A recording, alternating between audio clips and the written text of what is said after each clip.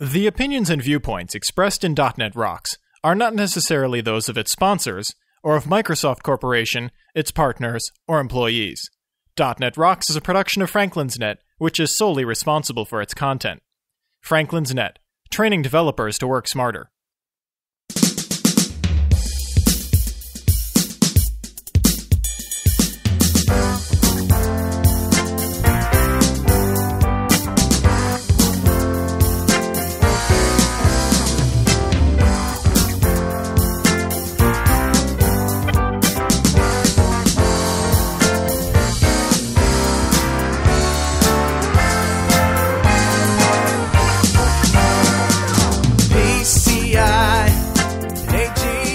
Hey, Rockheads! Cluster your indexes later and listen up. It's time for another stellar episode of .NET Rocks, the internet audio talk show for .NET developers with Carl Franklin and Rory Blythe.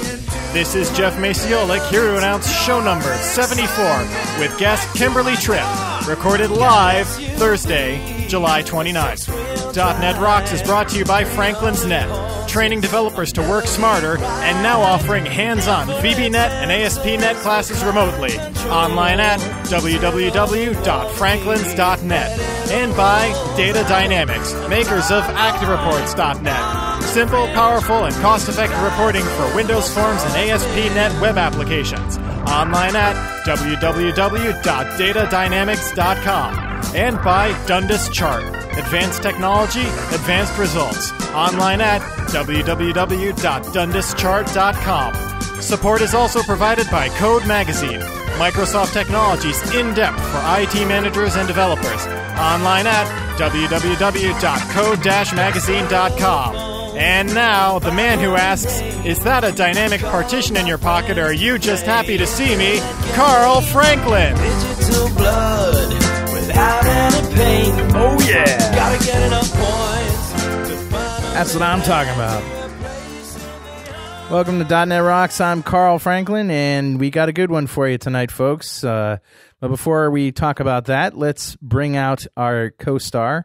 You know him as Rory. I know him as Rory. Now we know him as Mr. Microsoft, Rory Blythe. How you doing, man? Hey, it was pretty good, you know. Totally overwhelmed, but I'm good. You went to work for the Collective today.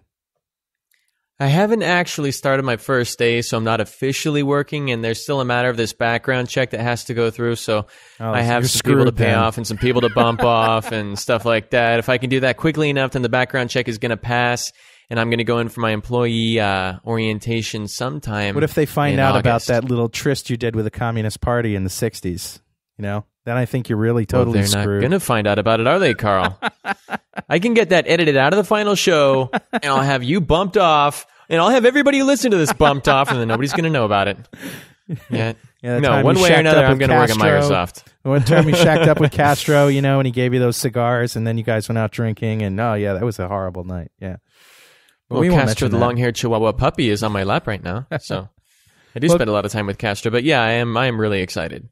Yeah. So, and for those of you, I guess for anybody who blah blah. Sorry. Well, about I guess that. yeah. For anybody who wants to know what it is that I'm actually going to be doing, I'm going to be an MSDN presenter, and the idea behind that is I'm going to go sort of from town to town in the Pacific Northwest and present with a team of other Microsoft people on a range of technical topics. And I think the schedule right now has some like ASP.NET 2 stuff on there, and cool. Some other items. So it's gonna be pretty cool. I mean, this is kind of what I really, really wanted to be doing, and to actually find a job, to find that somebody's willing to pay me to do what I really want to do is really exciting. So it's been a good week. And I got a whole bunch of emails and IMs from people who are saying, you know, now that Rory works for the man, what does that mean for .NET Rocks? And it just means more publicity. I think that's what it means. In fact, you were telling me today that, you know, you asked them, you know, what about all your extracurricular activities, right? And what did they say? I think that, let's see, in one of the early phone interviews, the question was raised, well, you know, what about the blog? And I was like, well, what about the blog? That's really, I mean, obviously I still want to write it, but it's kind of up to you guys if there's going to have to be some sort of limitation. And they were like, oh, no. We were just afraid you might stop writing it. So they're actually being very lenient with all of that. And they're being very cool about it. And obviously I have encouraging you. Yeah. Right. And I have to continue to be a nice guy in person, because now I am going to be representing Microsoft to a certain extent since I'm part of the company. So I can't show up places with my underwear on my head and you totally are drunk and putting my cigar out in the avocado dip or something like that. Yeah, in person I am a nice guy. So it's not going to be that hard. Yeah, it's not going to be a big change. So I'm excited. You have a poison pen from time to time, but in person you're a sweetheart. So yeah. So cool. So that's pretty cool. So what's up with you? What's up with me? Well, I've been doing a lot of things. I've been actually spending a lot of time this week preparing for the .NET Rocks tablet PC listener giveaway. Putting up a page and let me tell people about that. You've probably seen it if you've been to our site recently, but if you haven't and you're listening from the MSDN download site or something like that, we're giving away a tablet PC. And it all started like this, and I don't mind telling you the story. We were out at Microsoft, and we were, asking them to help us out with some more bandwidth for next year, and they've been graciously helping us this year with bandwidth relief. And they said what we really want to do this year is we want to know what your listeners and what developers are interested in. We don't necessarily need to know their names, their email addresses. They don't need personal information, but they want to know what people are using, what languages they're using. They want to know what technologies they're interested in. They want to know how big their departments are, that kind of stuff. So I said, well, I'd be glad to collect some of that stuff, but I don't want to make it mandatory for people to have to fill out a form to download the show. So give me something to give away. And they said, well, like what? And I said, how about a tablet PC? And they said, done. So great. I got this tablet PC to give away. All you got to do is go to www.franklins.net/DNR. Well, just go to .NET Rocks /.NET Rocks. Right there's a link to the tablet PC giveaway page. And it's a fully loaded 1 gig of RAM, 1.8 gigahertz, 60 gig, 7200 RPM drive, 1400 by 1050 screen. It's convertible. It's got the pen. It's a sexy mother right there. I'm actually ready to quit Franklin's Net and Microsoft so that I can enter. Yeah, that's right. It was funny. I was talking with Chris Sells right as I was about to launch it. I was chatting with him. And I said, hey, check this out. And he goes, cool, maybe I can win that. And I said, oh, yeah, I forgot to put in the disclaimer that you can't because you work for Microsoft. So he says, okay, well, can I blog it? Sure. So he blogs it. And, of course, the title is Crappy Carl Gives Away a Crappy Tablet PC in his crappy contest. You don't have to even crappy listen to his crappy show to crappy win. And people from crappy Microsoft can't win. Isn't that crappy? I liked Chris's subtle use of spite to get his point across. Oh, that's great. So I love that post, though. And I actually put in the disclaimer that, employees of Microsoft, Franklin's Net, and sellsbrothers.com are not eligible. So there you go. Of course, sellsbrothers.com has exactly one employee. Right. Or in other words, employees of Microsoft, Franklins.net, and Chris Sells cannot enter the tablet contest. But he works for Microsoft anyway. We just wanted to be very sure that he understood that. Well, anyway, hey, Richard, are you out there? Yeah, I'm out here somewhere. Well, good, because we got some mail this week, actually last week, and I didn't see it because it was in the .NET Rocks folder, but anyway, I wanted you to hear this and react to it. It's from Steve Scott, and he says, hi, guys, great show, keep up the good work. Now that you have Richard Campbell on regularly, you may get a moment where you can ask him about a fight he had to skip from Amsterdam to home after just a little too much of a local beverage that I can no longer remember the name of. It was some kind of schnapps the night before. The next morning, after about 1 hour's sleep, I have never seen someone who was still alive look so white. The trip in the taxi to the airport was what you might call nervy, not ever being sure the window would make it down in time. When I left him sprawled out, taking up a couple of sofas in the Air Canada first class lounge to catch my flight to London, I wasn't sure he was going to make it. I later learned that he abandoned the lounge for a hotel and caught a flight home the next day. Anyway, it was a good night out.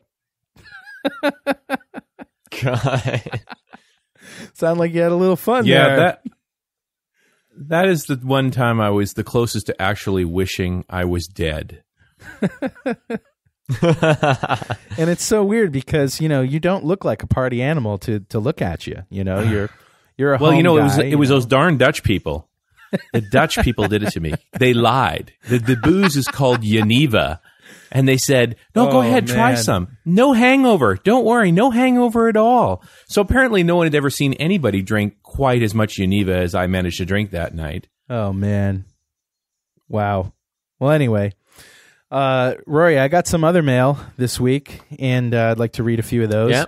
And actually, I had problems like printing because the printer didn't have ink, and I couldn't figure that out. So I just brought my tablet PC into the studio, and I have them all right here. So I'm just going to read them, as if they were printed out. It's very cool. See, the tablet PC is saving paper already.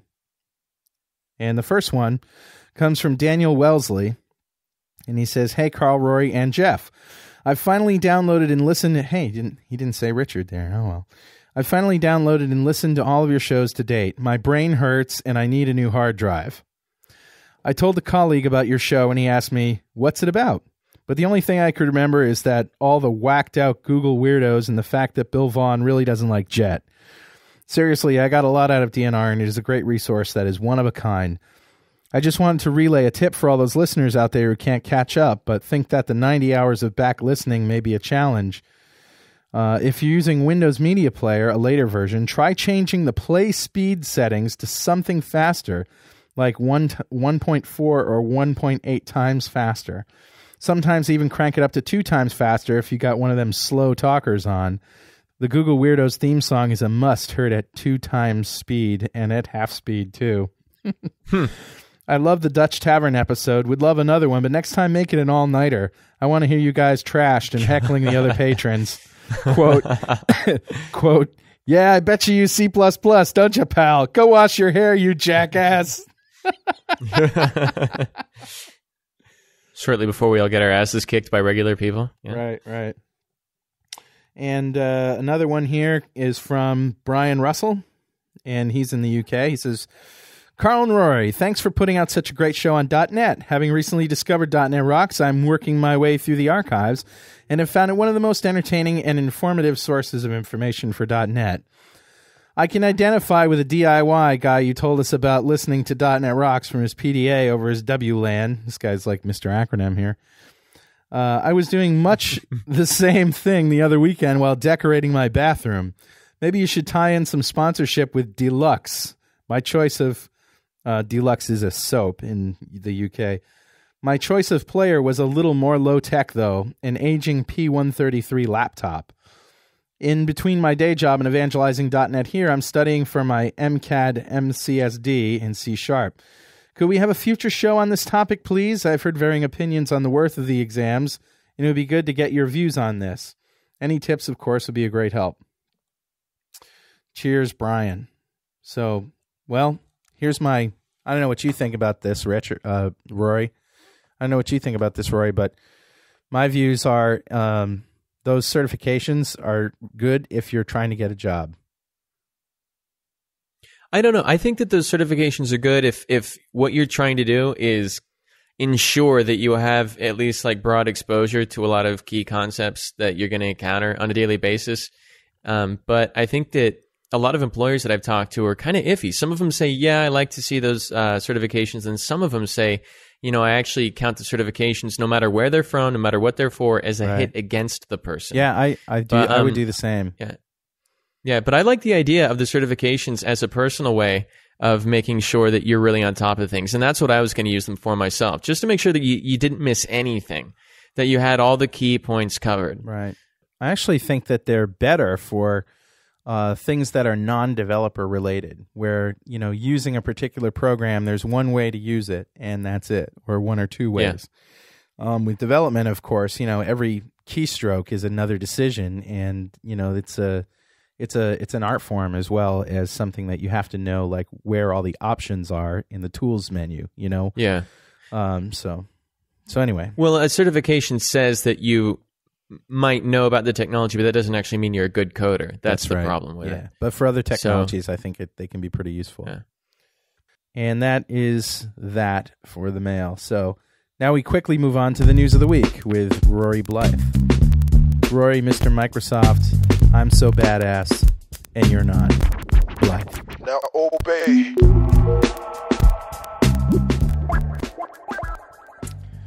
So you got some news for us this week, Rory? I do have some news. Not tons, but I got a little bit here, just enough to kind of, wet your whistle. So the first thing that I'm going to talk about... Oh, and first of all, before I get into any of the news, this week I've used tinyurl.com to shorten those 3-mile long URLs and make them digestible rather than just gigantic. So that ought to make some people happy. Cool. That's just where they're too long. Where they're still normal size, I'm using the real URL, but TinyURL is there to help us out. So the first article that I'm going to point your attention to is an interview with the guy at Sun who pretty much came up with Project Looking Glass. And Project Looking Glass is this pseudo 3D desktop that I have some issues with. You sort of ranked on him.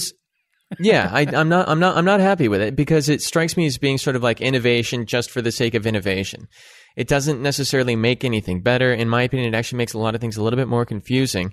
And it worries me when I see people pushing forward just to make something because it feels innovative. I don't really care for that. But the link to the article is tinyurl.com/6jps2. /6jps2. So how's that for you? That's a lot easier. I'm not going to talk too much about the article. You can just go on ahead and read it. I've been keeping an eye on it, so thought other people might like to hear a little bit about that too. Then the next one that I've got here is kind of a cool deal. It's the Great Gadget Smackdown, Windows versus Linux. And the URL for this is tinyurl.com/5bs7t. /5bs7t. And this is pretty cool. What they're doing is linuxdevices.com is getting into a fight with this embedded Windows site over which platform has the best embedded devices. And it seems to be, it's all in good humor. They're getting along. They're not really taking any super swipes at each other, but it's pretty cool because you get to go find these lists of PDAs and tablets and robots and mobile phones and whatever that are running either Linux or Windows. And it's kind of fun to see which gadgets you might be using are running a particular operating system. That's always kind of fun. That sounds really cool. Yeah, so that's a fun little thing to go take a look at. The next thing that I wanted to tell you about, this isn't really programming related, but it's nerd related, right? Now, the more time that I spend in airports, the more retro arcades that I see. Yeah. Right? You go into these airports and you'll see like a Ms. Pac-Man game out and you'll see Joust and whatever. And I'm getting the feeling that these retro arcades are sort of the classic rock stations of a generation. Instead of turning on the radio and listening to, the Beach Boys or something, my generation, our generations are tuning in and downloading emulators and playing the games of their youths and teenage years. And there's this really cool magazine that's called Retro Gamer Magazine that I found down at Powell's Technical, which is a technical bookstore here in Portland. It's out of the UK, this magazine is, and they're just about to switch to a 12-issue-a-year format. And it's just a really great magazine. They go over all sorts of old platforms, console and computer, and it's just fun stuff. It's just a lot of fun. It's a nice warm feeling. And the URL for that is tinyurl.com/4gc88 /4gc88. And that isn't to say that repeats itself. I'm repeating it so that you will be able to type it in. Okay. Yeah. And then finally, we have one last bit of news. And this is incredible, the way this thing here just snuck up on everybody. Have you heard of IronPython? No, I haven't. All right. Well, IronPython was just announced, just released, source code and everything. Reading off the webpage, IronPython is a new Python implementation targeting the .NET and Mono platforms. It is fast. IronPython is up to 1.7 times faster than Python 2.3 on the standard Pystone benchmark. It integrates with the common language runtime. It is fully dynamic. It's optionally static. It is managed and verifiable. So IronPython, according to the website, generates verifiable assemblies with no dependencies on native binaries that can run in environments which require verifiable managed code. Wow. And also, finally, and this is the least cool feature, it's not finished. But The source code is available, and it's really a cool thing. And if somebody can come up with a way to get this hosted inside of other applications and other really cool setups for it, I mean, you can actually do ASP.NET in Python now. This is almost great for the people who miss the total simplicity of VB and felt like VB.NET was a little bit too complicated for them, and they don't really want to use JScript because they don't like, semicolons or curly braces. Python would be a good alternative. So the URL for that is www.ironpython.com. And I highly recommend that you go take a look at it. Very cool. So that sounds funny. It's not ready for production yet. It's still research style stuff going on, but it's still a cool project. Definitely something to keep your eye on. Sounds great. So that's the news for the week. Awesome. As always.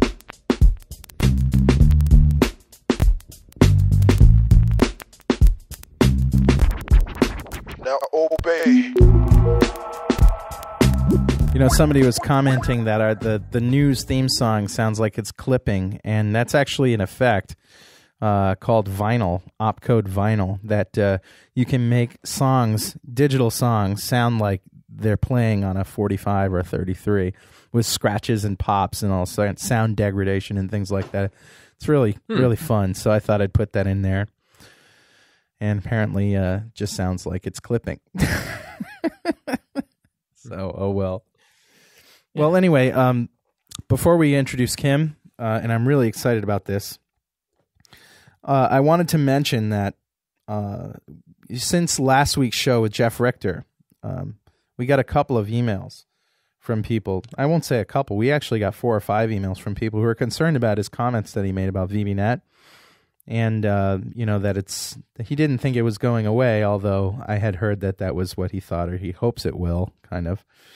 But that the languages are diverging, and VBNet is going to get slower and more rapid application development features, and C# is going to get faster, and C# is fast and VBNet is slow, and all this stuff.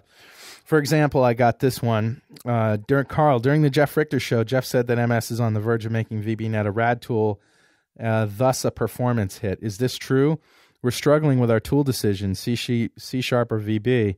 These types of rumors can be very persuasive, especially when coming from an expert like Jeff. I'd like to hear your view on tool selection.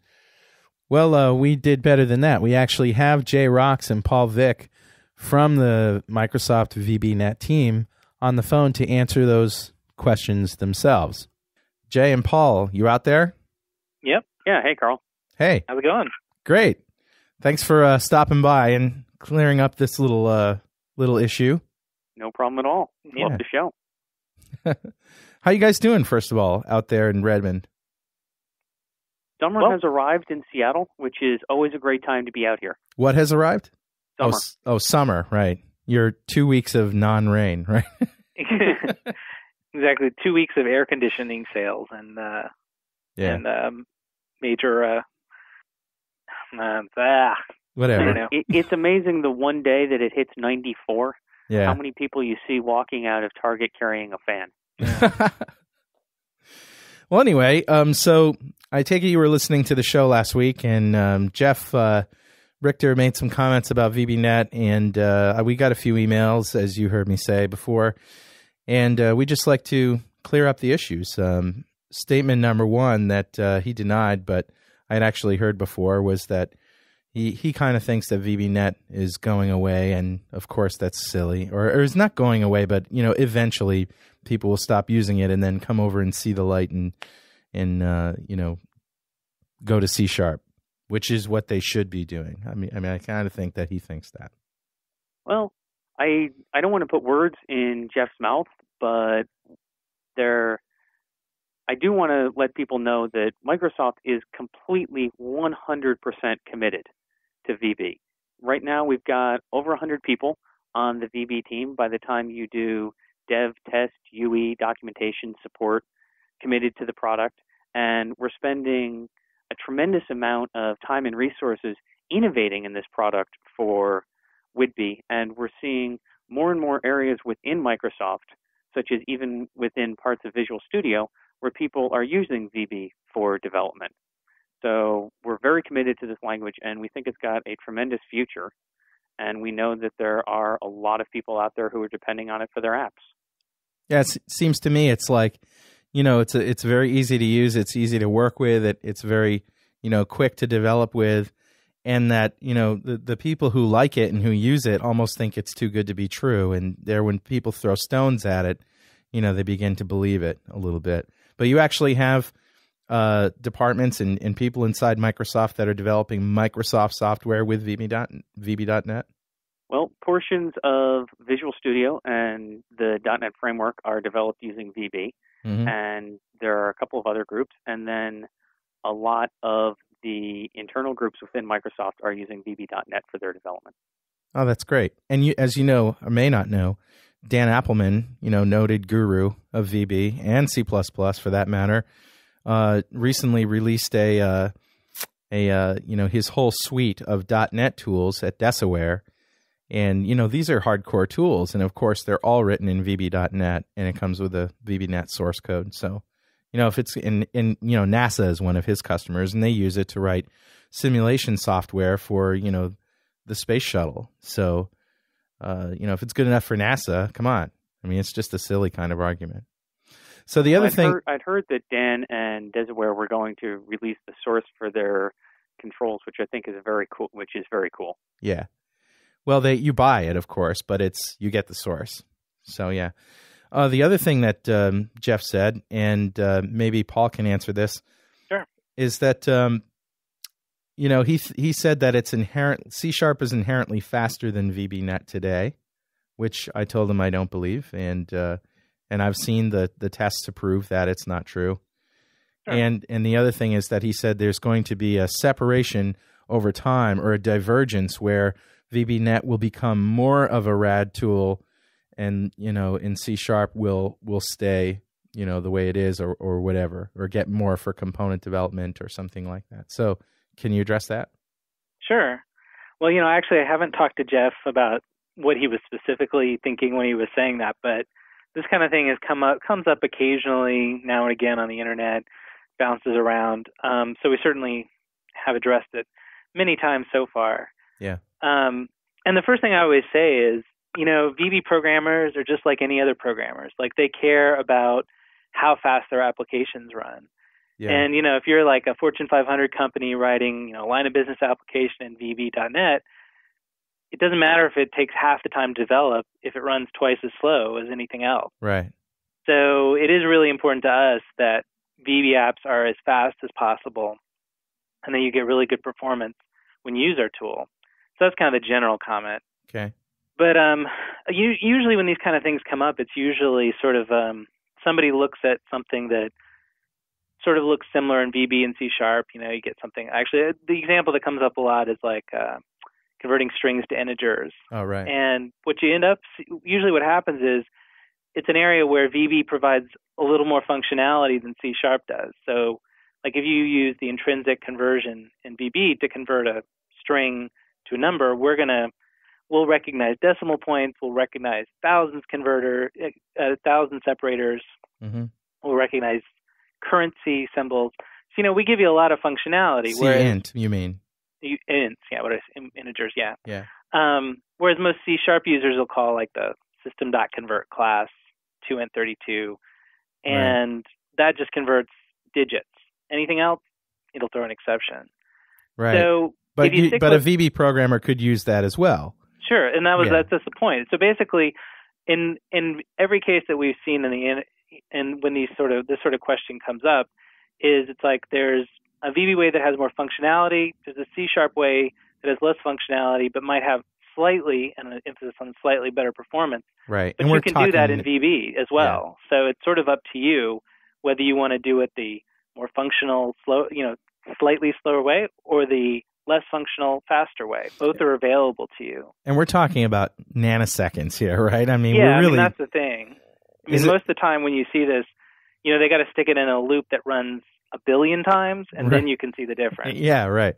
So, I always like to say that, it's not going to make Form 2 come up any faster when you click the button. You know what I mean? Exactly. So. Yeah, it's mostly it's the kind of thing where you're never going to notice any differences at all. Yeah. And, in the very exotic cases where maybe you are converting 1 billion numbers, you've got the option to change to use the way that C# does it, and I mean, it's really not a C# way. It's just Right. sort of, there are two different ways of doing it a lot of times. So Yeah, but the answer is I would rather have the flexibility to do it quickly. Nanosecond be damned or whatever. So exactly. So so we and I would emphasize too that when we look at adding new features, and this kind of addresses the future question as well. When we look at new features, performance is a major consideration. So we're not going to introduce new features that cause your apps to run slower and slower over time, because really nobody, that's not really a very big selling point if that actually happened. So Right. It's, as we think about things in the future, we're really looking at, okay, how can we add this functionality to make it easier to write applications, but to give you really good performance as well. So does it just mean that, so is there any truth to what he says in that, VB as a net, as a language, and as a development environment will gain more higher level tools than C# will? Well, Like that's higher I level mean, RAG tools? I could also see what Jay would have to say about that. But, I know that for VB, we're always thinking about how to make it easier and simpler to write applications. I don't actually know much about what the C# team is thinking about where they want to go with that. So Right. it's hard for me to characterize like a difference between the two. Okay. But I could say definitely for the VB side of it, we're always looking at ways to make it even easier and quicker for all kinds of programmers to write their applications more quickly. And again, I should emphasize. Carl, if I can jump in for a second. Sure. One of the major features that we have coming in VB 2005, as you know, is which Right. is kind of a speed dial into the framework. Right. So there's a lot of things where, like, let's say you want to read all the text out of a file. Yeah. That's 3 or 4, maybe 5 lines of code to go in, open the file, open the stream, attach a Right. stream reader to it, read the text, and then close the file in the reader. Yeah. In that's 1 line of code. Right. So that's the type of thing that we're implementing for the 2005 release.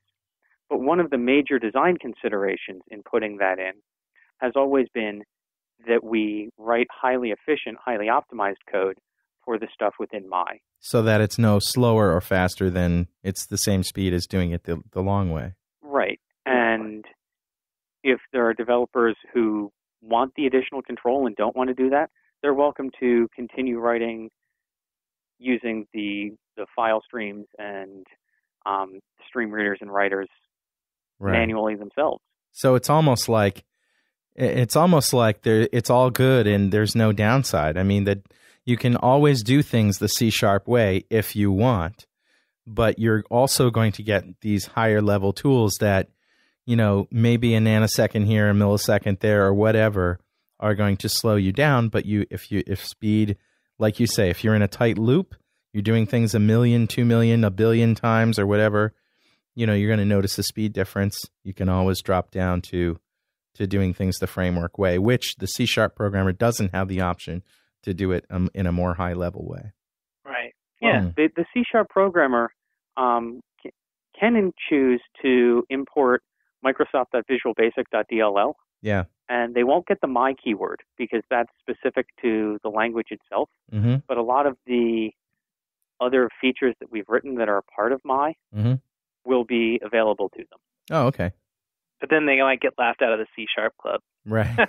for using something with Visual Basic in its name. So like ping, for example, that's something in my that's not in the framework, and that would be very useful to a C# programmer, I would think. That would be the type of thing we're talking about, sure. Yeah. Cool. Well, guys, I can't thank you enough for stopping by and clearing that up for us. Oh, and great. we like I say, we got some emails. Some people are a little concerned, and they want to hear it from the horse's mouth. Sure. All right, guys. We'll definitely have you on the show at Whidbey launch time, and I can't wait for that. We're looking forward to it too. All right, Definitely. guys. We'll see you later. All righty. Talk to you Thanks. later. Awesome. Okay, well, there you have it, right from the horse's mouth. So now it's time to, we're running a little bit late, so I want to get right to announcing Kimberly Tripp. Kimberly is a SQL Server MVP and a Microsoft Regional Director, and has worked with SQL Server ever since 1990. Since 1995, Kimberly has worked as a speaker, writer, trainer, and consultant for her own company, SY Solutions Incorporated. The URL is www.sqlskills.com, where she focuses on creating interesting and educational content around building scalable and available SQL Server-based systems.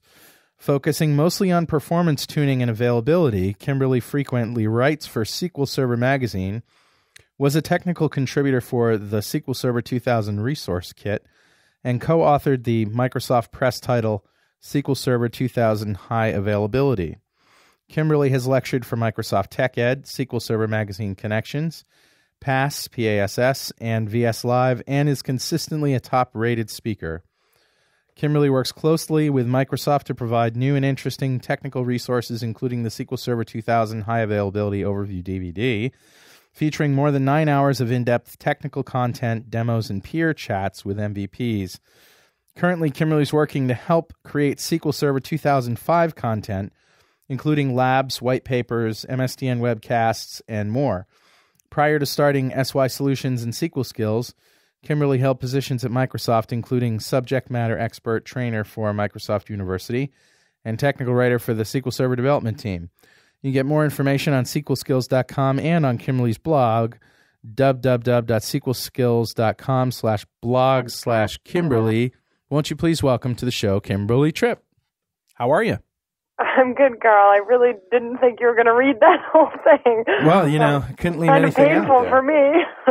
It usually is, Nobody wants to hear it's like seeing your life flash before your eyes. Oh, yeah, I did that. Oh, yeah, I did that too. How are you?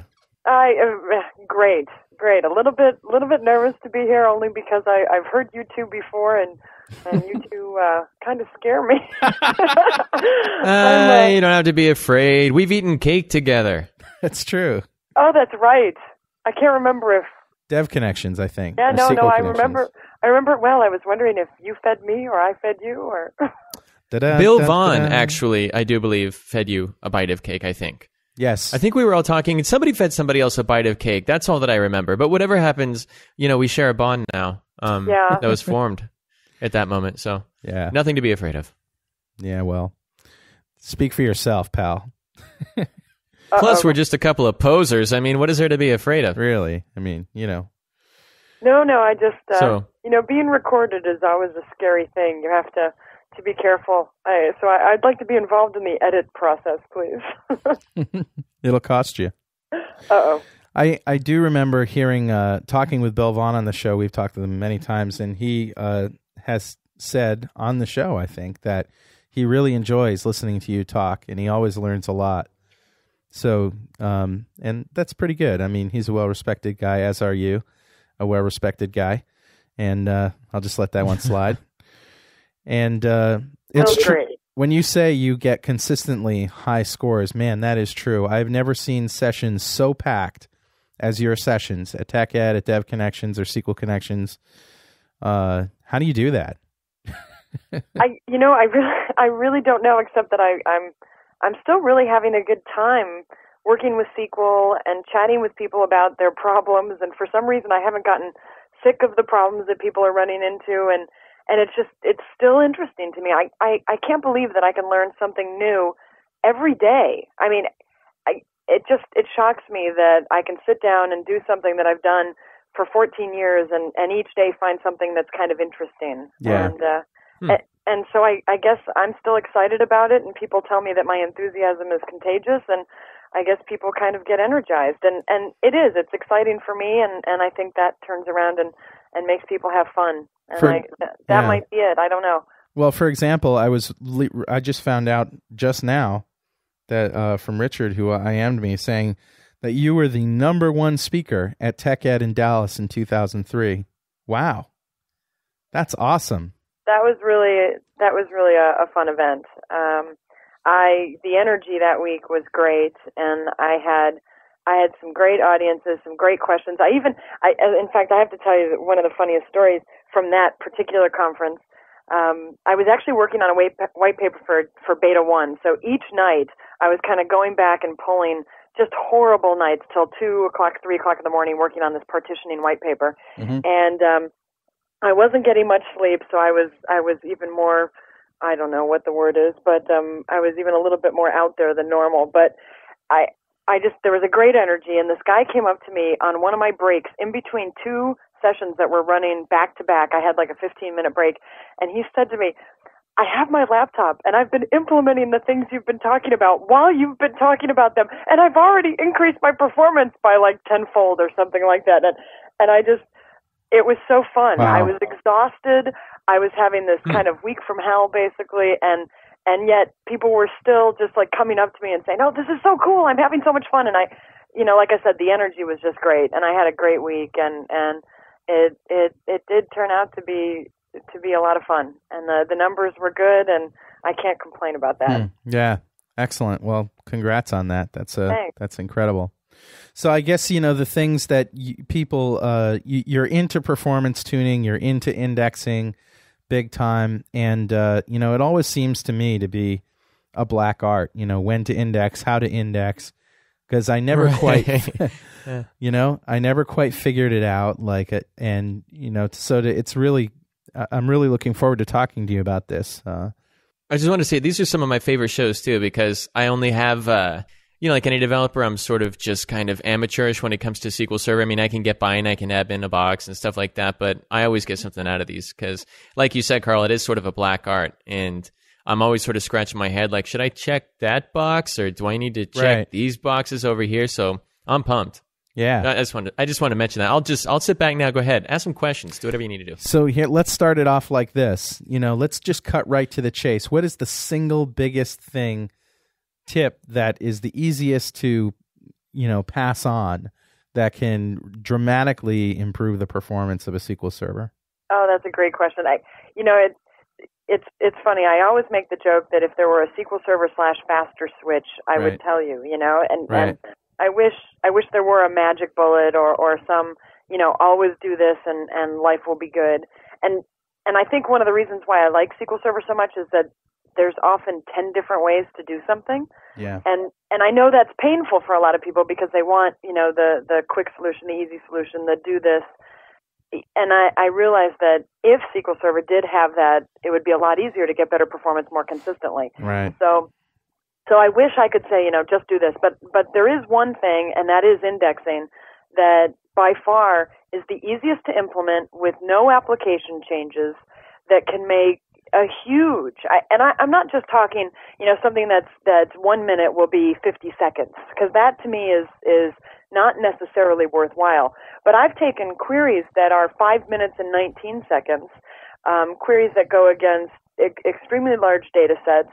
They're doing the one I'm thinking of specifically is 27 table join, 13 outer joins, and it's doing scans where it shouldn't be. And like I said, it was taking 5 minutes and 19 seconds. Wow. And literally, this is the thing that's really scary to me. I looked at it. I know a lot about the internals of processing joins, and I said, oh, it's doing a loop join. I need to put XYZ index in place, so I did, and I brought the query to 2.5 minutes. Now, don't be impressed. Even though that's cool, it's half the speed, or at half the time, right, twice as fast. It still, to me, seemed like there was something missing. So I created a different index, and I literally took that query from 5 minutes and 19 seconds to 2 seconds. Wow. And I mean, there's nothing in SQL. People always say, kill it with iron. That's kind of the common joke. Right. Yeah. Throw more hardware at it, right? And while throwing hardware at it can certainly be a good solution, the problem with it is that it'll take a query that's doing 5 minutes and 19 seconds and doing an obscene number of IOs, because that's what this query was doing. It was doing table scans of 24 million row tables, and not just one of them, by the way. So it was doing these large scans. The appropriate indexes didn't exist. Okay, throw more disks at it, throw more memory at it. You'll take a 5 minute and 19 second query down to 5 minutes and 4 seconds. Kim, it seems. Yes. What? You know what I mean? Like, who cares? Oh no, I was just thinking about that kind of performance. Oh, yeah. Well, 5 minutes 19 seconds out of 5 minutes and 4 seconds. Yeah, awesome. It's like it's cool, but not enough. But with an index. Right. Yeah, but with an index, it's so cool that you can end up using the resources you have a lot more efficiently, and you can take queries that are doing literally millions of IOs down to tens of thousands, if not thousands, if not hundreds, if not a couple. And Kim, it is really amazing. Let me ask you a question, because it seems to me, as you're saying, putting the appropriate indexes for the kind of thing that you're doing is key. Wouldn't it seems to me like there's an opportunity for somebody to make a tool that looks at your tables, looks at your store procedures, figures out what you're doing, and then applies the appropriate freaking indexes? Well, no. Okay, so that's a great question. And Microsoft has a tool that does, exactly that. Index Tuning Wizard in SQL 2000 will actually allow you to, and there's two ways to run it. You can actually take a query directly from Query Analyzer, highlight the query, and hit Control-I. I'm kind of a keyboard geek. But you hit Control-I, or you go to, I forget which drop-down, like Query Index Tuning Wizard, and you can ask it to tune the query. It's a great tool. It's free, but the problem with it is that it's not perfect. I mean, hell, if the product shipped perfect out of the box, we'd all be out of a job, right? So I love it. I use it, and I use it appropriately per se. In fact, I did an MSDN webcast. Rory, I'm with you on this, going to MSDN, doing kind of the chats and so forth. I love MSDN. But on June 11th, I did an MSDN chat where I basically spoke about ITW and how to use it effectively. And there's a couple of things you can do in terms of the settings for ITW to basically get it to give you, in my opinion, better recommendations. Now, it's not going to solve all your problems. In fact, the exact query I was just describing, that 27 table, 13 outer join, took 5 minutes and 19 seconds. We ran that through ITW, and it came back and said no index selection, no index choice recommendations. So it is difficult to figure out by looking at. It's not there's no magic there. In other words. Well, okay, so there is a little bit of magic, I will have to admit, but you brought up a good point, and I want to add on to something you said, which is, tuning a query, because you said, if you can tune a query and then you can get better performance, why can't there be a tool that does this? Right. Because you don't want to tune every query to the nth degree, right? Like if you sit down and you take each query, put it in a box and you say, what do you need? You will have way too many indexes, and in fact, you'll end up negatively impacting your performance. So that's where indexing becomes this art rather than a science. It's how do you, and I kind of use this term a lot, how do you find the right balance of having the right number of indexes for better performance while not having so many indexes that you actually burden your system in terms of maintenance, in terms of insert, update, delete performance. Right. So there is kind of an art to it, and there's kind of a series of steps that I recommend. Kind of start here, do this, try this, then use ITW, then do these other things, right? Yeah. So, I mean, I don't want to talk for like 40 minutes here on this one thing, but I'd be happy to tell you what I guess I'm gaining a more mature appreciation of, the complexity of these systems that a wizard can't just look at, they're doing this there and therefore apply this index on that. I mean, it's beyond the scope of code generation. Well, okay, so now that's a great point, because I said ITW through Query Analyzer, tuning a query to the nth degree, but you can use Profiler to capture a workload, get a whole variety of the different types of queries that have run on your system, and then run the entire workload through ITW. Yeah. And that, again, isn't perfect either, but it can still give you suggestions that you may not have thought about, and it's better than not doing it. And good point. It's easy, it's free, and it's a step that's worthwhile. And I guess, if you're really interested, because I do go through each of the steps and how to use the tools more effectively in the webcast. Okay. And there's actually a webcast that I linked to that is a 2-hour webcast on Profiler. So if you've never used Profiler, you can watch that webcast on MSDN, then watch my webcast, which is basically how to tie Profiler, Index Tuning Wizard together and some best practices. Oh, that's cool. So they've got like 4 hours of homework. Yeah. Do you have in your book, in your SQL 2000 book, do you go over like the thought process of when to apply what index and how and why and clustered or not and all those kinds of decisions? Oh, this is so funny that you asked me this. You've got me. All right. The book is actually not on performance tuning. And okay. This is what's so ironic. Okay. People, in fact, this was funny. I was in Japan a couple of years ago, and I was getting interviewed about the 2 lectures I was giving. And I gave one lecture on high availability and the other lecture on performance tuning. Okay. And I remember them saying to me, these topics seem so diverse. how can you feel like you're an expert in the two, right? And it was a great question. And I really had to think about it for a second, but since then I've really decided that they're all related to availability. I mean, if you think about it, okay, your server's not up and running. That's one thing, right? Your server's down. Certainly certain high availability technologies, clustering, log shipping, can help you switch to a secondary either automatically or manually.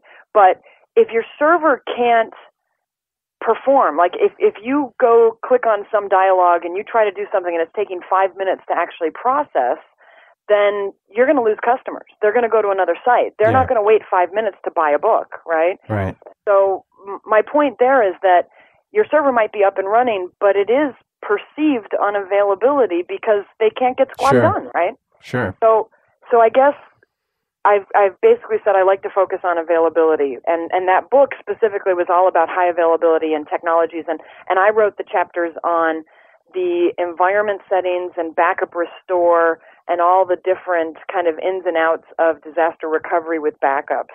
So cool. I didn't do any performance stuff in that book. Okay. But it's all in webcasts, I guess, is what you're trying to say. Yeah, I've got some stuff in webcasts, and you might see something in the Yukon time frame on indexes from me, and that's all I'm going to say. No commitment. Okay. Well, we'll definitely put up the links to the webcasts on the right on. Yeah, I'll give you all those links. Absolutely cool. Well, let's. I think that's the kind of thing that I want to talk about, though. Is your tips for indexing and performance tuning. When do I cluster an index, for example?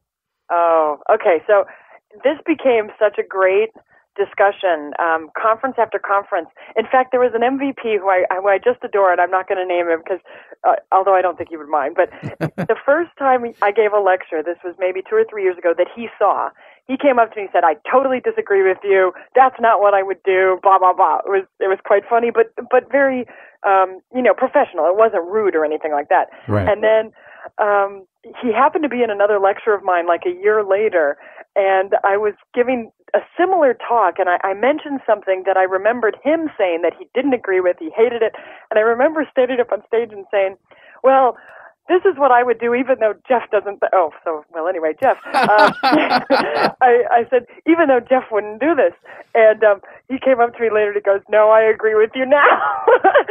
So it's funny, I have this thing that I tend to call the clustered index debate, and it's kind of, what are the key criteria that you should look at when you're defining how to cluster your tables, and should you even have a clustered index on your tables? Sure. And there isn't a single right answer that's right all the time. But, I would probably guess that 99% of your listeners are not running a system that has to achieve thousands of transactions a second. Okay, hundreds, yes, maybe thousands overall, multiple systems and so forth, but I don't think that the norm is, let's say, 700 inserts a second for one table across many tables in one database, right? I mean, that's kind of the very, very top tier. So if I start talking about 99% of the population out there with medium to large, high volume throughput databases, don't get me wrong, but not the absolute, top end, there is a pretty standard process that I tend to follow.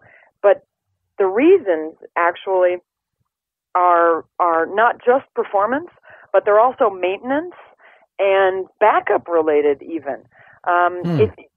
So when you cluster a table, just to take a step back, you're going from a heap structure to a clustered table. A heap structure is a table that is unordered, and to be real honest, SQL Server optimizes heaps for space utilization, not performance. So what that means is that as you do deletes, they'll insert into the space that was freed by the deletes, right? So the table is kind of self-containing, if that makes sense. It kind of, it stays its size, you know what I mean? Mm-hmm. Okay, so a heap structure is kind of optimized for space. But think about that for a second. If they're going to insert where they did a delete, they have to know where that free space is. So finding the place to do the insert can actually cost you in terms of performance. And that's why you have an index in the first place. Well, and when you cluster a table, you put order to the table as opposed to it being, out of order and random per se. You have an order that, of course, defines the location for insert. And depending on what you've done with that table's order, you may actually help speed up the time that it takes to do an insert. So I tend to say there's really 3 types of tables. Okay. There's tables that have a bad clustered index, tables that are heaps, and tables that have a good clustered index. Because a bad clustered index is one where inserts have to go into, like, imagine the phone book. Imagine keeping the phone book up to date, every second of the day as new people come and go. Now, there's not that many people moving in and out of any region that would be that high volume, but, you insert a new Jones and you'd have to make room and shift everything down. Well, that's not what SQL Server does, but the putting that record into the appropriate place causes something called a split, which causes fragmentation, or which is fragmentation, and that costs you in terms of the inserts, and then later in terms of maintenance. So that's a bad clustered index choice because it's going to create a lot of gaps. Are you getting all this, Rory? So, that's one of the negatives.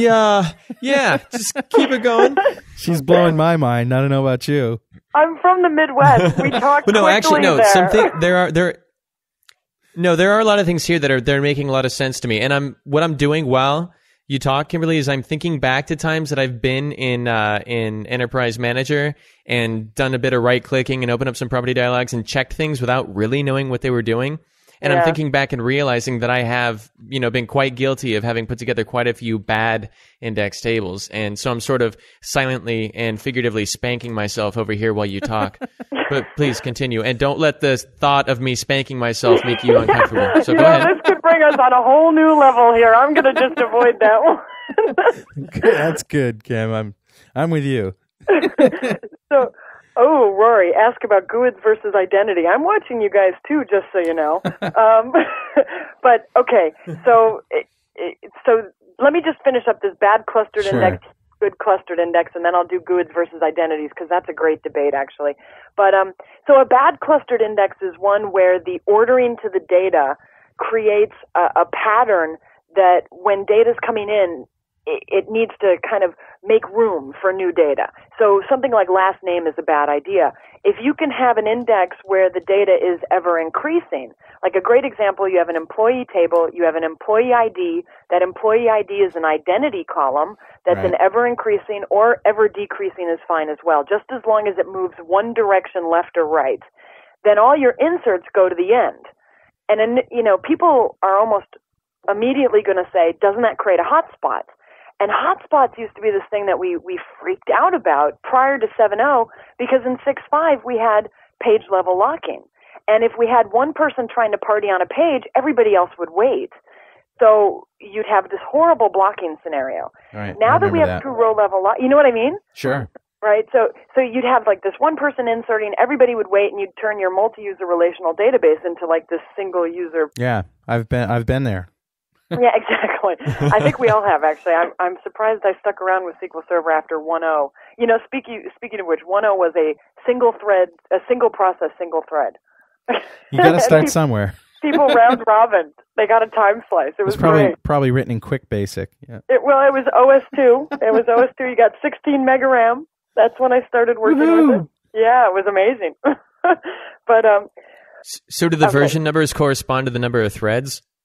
No, but that would be funny because no, I'm not even going to go there. But no. So okay, and see, this is my problem. Is once you get me started, you really can't shut me up very well. All right. So if everybody's inserting to the same page, but you have row level locking, the thing that's really cool about this, think about this for a second, right? The page that you're inserting into, the page that you need, is going to be in memory already. Yeah. Right? So you're going to end up needing less pages, and the pages you need are already going to be there. So you're actually going to get better insert performance, and you're not going to need to make room. You're just going to need to link in new pages. And what ends up happening is your inserts will keep your table more compact, and you'll be able to get better throughput for your inserts, and you'll then reduce fragmentation and then reduce the maintenance costs on those tables as well. And your backups will be more compressed because you're not wasting so much free space because of these things called splits. So there are huge benefits to kind of having the right clustered index. But you know how I said up to a point, like when you get to a huge number of inserts a second, Right. they get into trouble linking in those new pages. So in a really high volume system, I wouldn't go random. I would try to either partition into multiple tables or create, let's say, 2, 3, or 4 hotspots in one table so that you create, let's say, region identity so that you get a pattern of increasing by Washington, a pattern of increasing by California, a pattern of increasing by Oregon, let's say. So then you can get 3 times the number ever increasing and still get really good throughput. Check. Are you guys still there? I'm not sure. My head hurts. I'm just trying to figure out if I should check the box. I mean,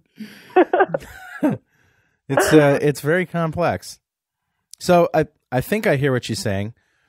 Let me try to repeat it. So basically, if you're doing a large number of inserts in the table, you want to index an identity, put an index on an identity column, clustered up to a point, and after a certain amount of inserts per second, if you want to say, or per time unit, that's going to hurt performance.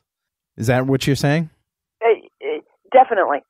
Inserting to the end of the table up to a point is great, but when you get to the really, really high end, it can actually become a hindrance in terms of having to link in these new pages, and that part of the table does become so hot. Yes. So is the key that do you remove the cluster at that point? Do you re-index it? What do you do?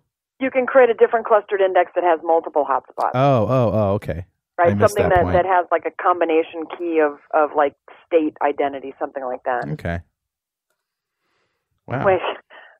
Carl, at that point, you call Kim. No, okay. So there was actually a question that I noticed.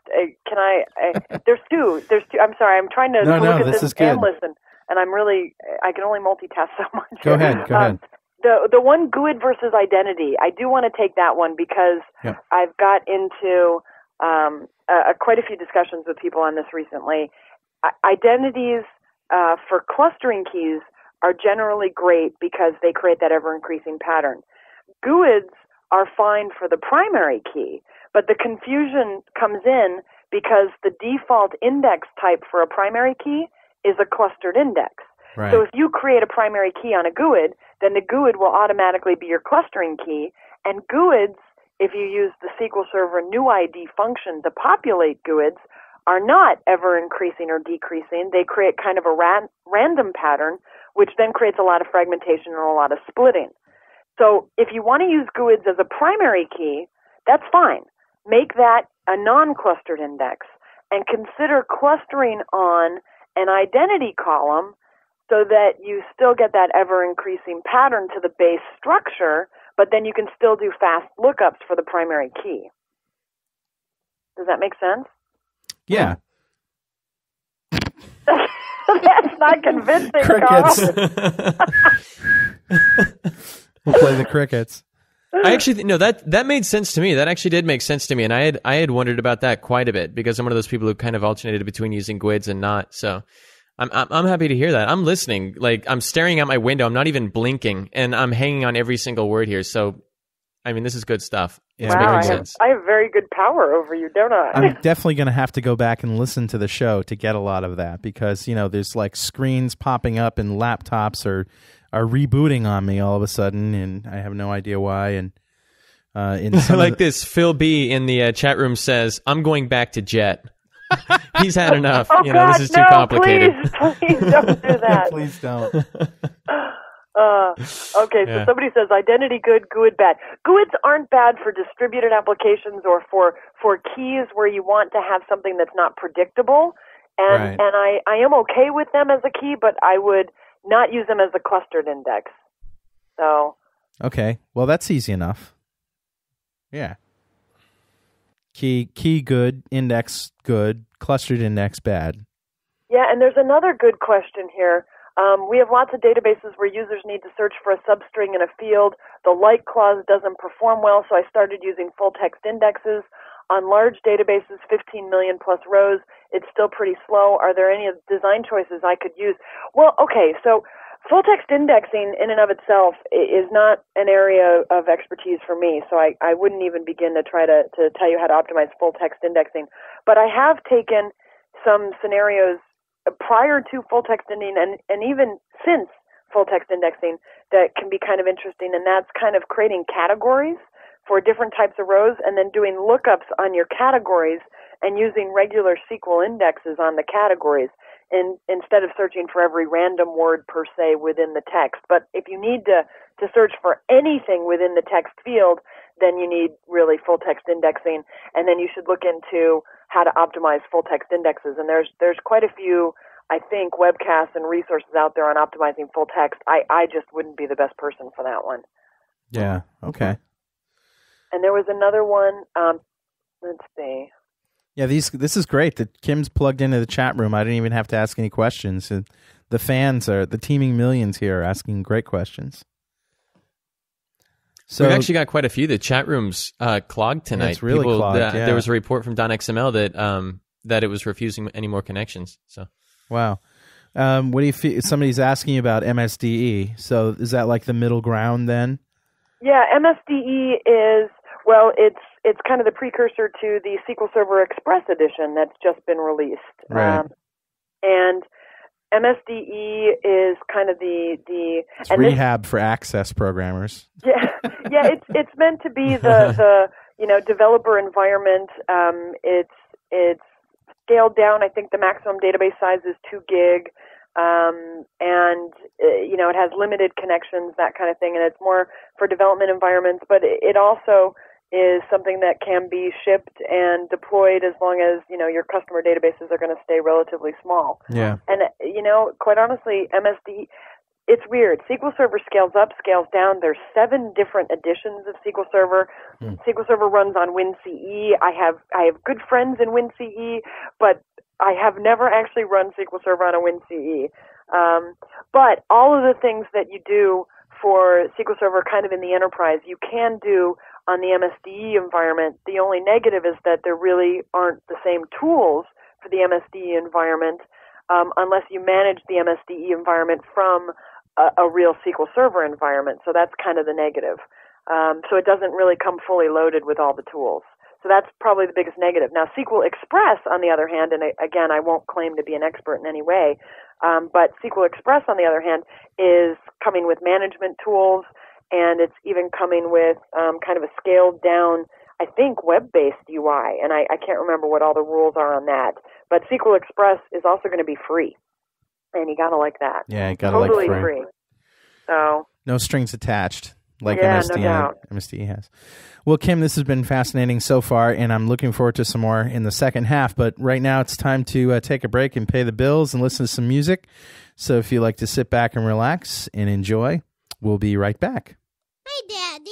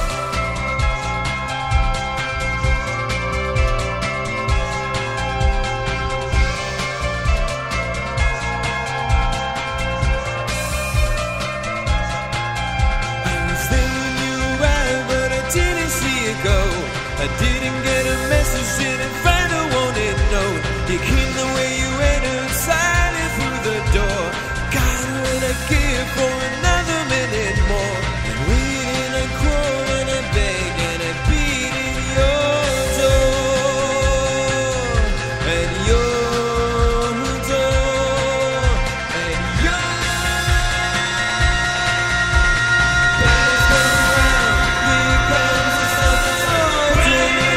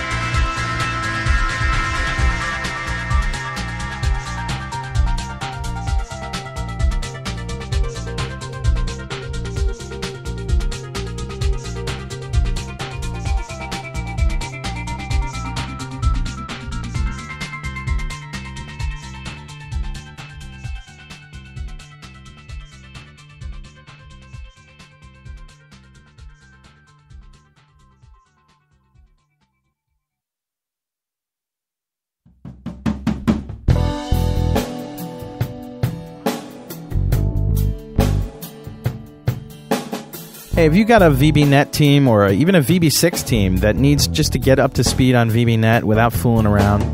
Maybe you guys have read some books. Maybe you've been to a couple of one-day training classes and you have the tools, but you don't really know what to do. Well, you should be coming to my classes. ASP.NET Masterclass for ASP-centric development in VBNet, and the VBNet Masterclass for Windows Forms, components, data, and everything else. And, this has been a successful class ever since Beta 1. We've had many success stories where our customers have gone on to be productive right away. The typical project cycle for the kinds of companies that have taken my class and gone on tends to be about 5 or 6 months before they ship their product after taking my class. So go to www.franklins.net if you've got a team of developers you'd like to train, and just stop messing around. Do things right. Learn it the right way. Tried and true patterns and practices, best practices, the right thing to do. I'll tell you all about it. But unfortunately, I can't tell you here. You got to come to class. And it's a great area and it's a great environment. Look, we're 2 hours from Boston. We're 2.5 hours from New York. We're an hour from New Haven. We're an hour from Hartford. We're an hour from Providence. And we have Long Island to the south, and you can just hop on a ferry, or you could take a train. Train pulls up right in New London. You could walk right to the Radisson. It's 2 blocks. You could walk from the Radisson another block over to the training room. You don't even have to rent a car. If you want to rent a car, if you want to fly in, the best airport is TF Green Airport in Providence, or Warwick, Rhode Island. But it's actually PVD is the airport code. And you fly in, you grab a car, 45 minutes later, you're in New London, you're at the Radisson, soaking in the hot tub, and talk about food. And we take you to lunch every day. And there's nothing better than getting a small group of programmers who don't know each other, but they share a common, interest, out in a good restaurant, have a margarita, whatever, have some great authentic Mexican food, or some ribs, or some New York style pizza, or some Thai food, or some Indian food, some Japanese food, whatever it is. We have everything here in London. So go to www.franklins.net, click on the classes, the VBNet Masterclass, ASP.NET Masterclass. You'll be glad you did. I know you will. And just a couple other announcements here. The tablet PC contest is in full swing. That's right. You could win yourself a Toshiba M200 tablet PC just by going to www.franklins.net/.netrocks and click right there on the link at the top where the tablet PC is, and you can enter the contest. What we're trying to do is learn a little bit more about you and what languages you like and what technologies you're interested in, how many developers there are at your office, and just a couple of questions like that. And you're eligible to win. We're going to have a drawing on the show August 26th, although you don't have to be listening live to win. And this is a honking machine. It's a Toshiba M200 Portage tablet convertible. It's got a 1.8 gig processor. It's got a gig of RAM, 60 gig, 7200 RPM hard disk, built-in 802.11b. And what more can you want? I mean, it's just incredible. We've got people using it as their main development machine now, finally. And it's just a 1400 by 1050 display. It's just unbelievable. So check that out, and good luck. I hope you win. Just want to give another shout out to our friends at Data Dynamics, www.datadynamics.com. If you're looking for some programs that have been written in .NET, look no further than Active Reports for .NET. It's written completely in managed C#. It's not just a port of their Active Reports for ActiveX. ActiveReports.net, written in C#, of course, integrates right into the Visual Studio Net IDE. And it's based on a per-developer licensing scheme, royalty-free to distribute. Comes with a report wizard and a Microsoft Access report conversion wizard, so you can start creating reports quickly. Active Reports for .NET also has the ability to export to Adobe PDF, Microsoft Excel, RTF, HTML, text, and TIFF formats. It can also be used in both Windows and web applications. This is great. Standard edition is just $499. And I swear by it. A lot of the regional directors and MVPs that I know also use it.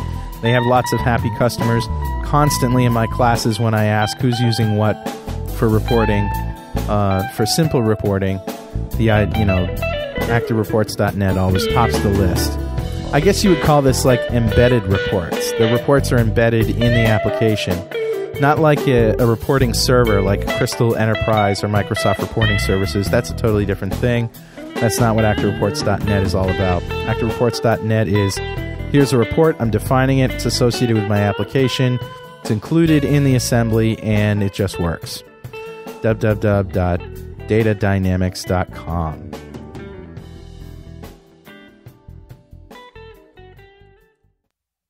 Coming up on the show next week, Miguel de Acaza is going to be talking about mono.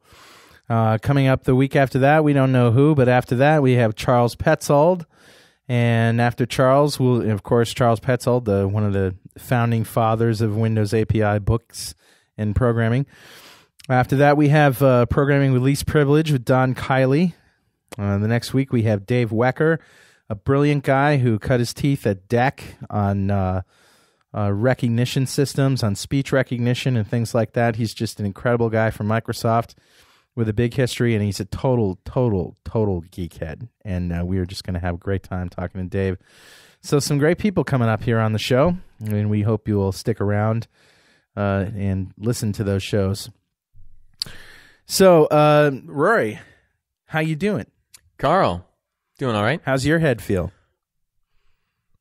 How does my head feel? Yeah, mine's a little hurt. Are you talking about the Borg headgear attachment? No. I'm actually talking about the conversation we're having with Kimberly. Just oh, right. Yeah, no, I'm actually I'm digging it. Like I said, I love the database shows because that's one area where I still have a lot to learn. You know. Yeah. So I dig this stuff. I'm just trying to. I'm actually listening a little slower than she's talking. She's just really intense about it. And no, that's okay. That's okay. And we didn't mean to talk about you while you were here, in front of you. But we're going to anyway. Well, anyway, now's the time in our show when we do a little spot we like to call the Google Weirdos.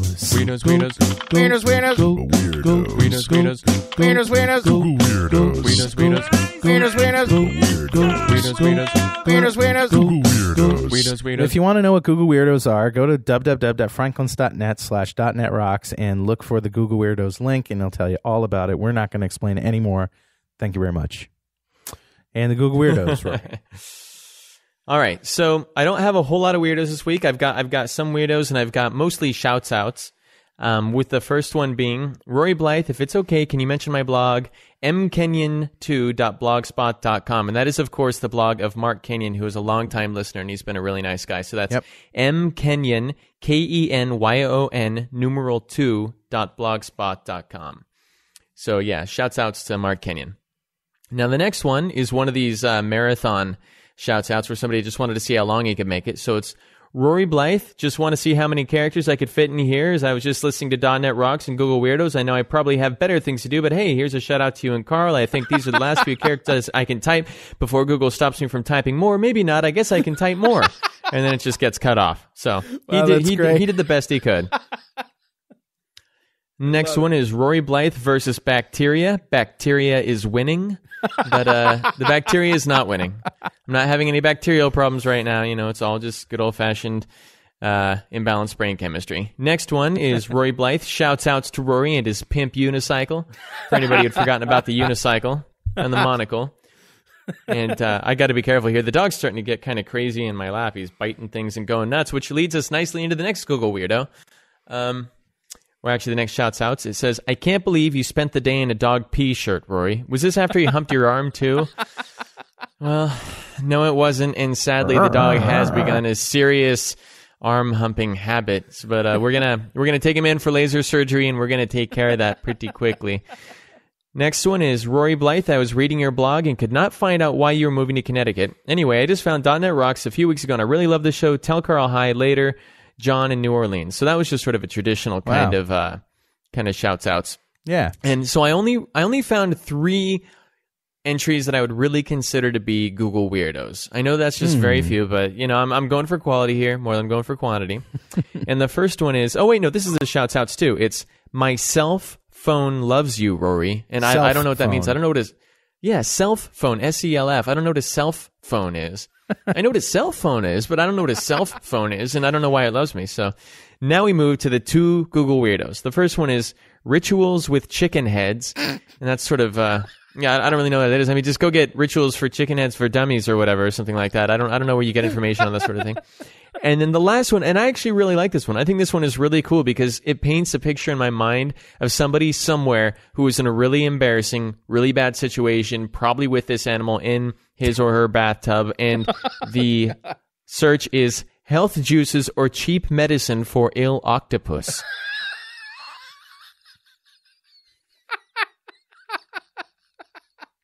Because when I was a kid, we'd sometimes bring injured birds inside and nurse them back to health and then send them on their way. Or if we found a little mouse that was kind of cute that had a little broken toe or something, we'd help him out and feed him some cheese and then send him out into the wilderness. But this is somebody who found like an octopus that was limping along under the water and took it out and took it home and decided they were going to nurse it back to health. And they realized we don't know anything about octopi, so they got to figure out where to buy octopus food and where they're going to get... Yeah, octopus Band-Aids and octopus, Purina octopus chow. Yeah, so what do you do? Yeah, screwed. Well, anyway. So that's it. That's the Google Weirdos for the week. Oh, that's pretty awesome. Even though they were few, they were wonderful. Weirdos, weirdos. Weirdos. Weirdos, weirdos. Weirdos, weirdos. Weirdos. Weirdos, weirdos. Weirdos, weirdos. Weirdos, weirdos. Weirdos, weirdos. Weirdos. Weirdos, weirdos. Very, very, very funny. And speaking of funny and Rory and how funny Rory is, we're putting together .NET Rocks the movie, as you know, here, Rory, which is sort of a combination of footage of an actual show that we did, where we had cameras on each other, and then we edited it together to make it look like a real TV show or something, and also footage from TechEd, where we were just walking around talking to people and goofing around and having fun, and so that is in the works. But anyway, I was showing it to Rich Pendleton here, who runs Interbridge Technologies, the ISP that keeps us all going at .NET Rocks and Franklin's Net. And he came to this critical point where you did something to the camera, and I won't give it away what it was. And it wasn't anything dirty or anything terrible. But the look on your face, man, you were so funny that he pissed himself laughing. I don't know if he'd probably really appreciate you telling everybody about him urinating in his pants while laughing. No, he's proud of it. No, he was, awesome. He was, yeah. And the second and third time, it was just as funny. He couldn't breathe. He was literally out of breath. It's so funny. Well, anyway, I know everybody's looking forward to that. We are still working on it. Now let's get back to Kim. Kim, you still with us? I am. After all that silliness, we apologize for that. No, that I love it. I'm very concerned about that poor octopus, though. Well, yeah, I'm more concerned about its owners. Yeah, Jeez. Really. They should stop them from contributing to the gene pool. That's for sure.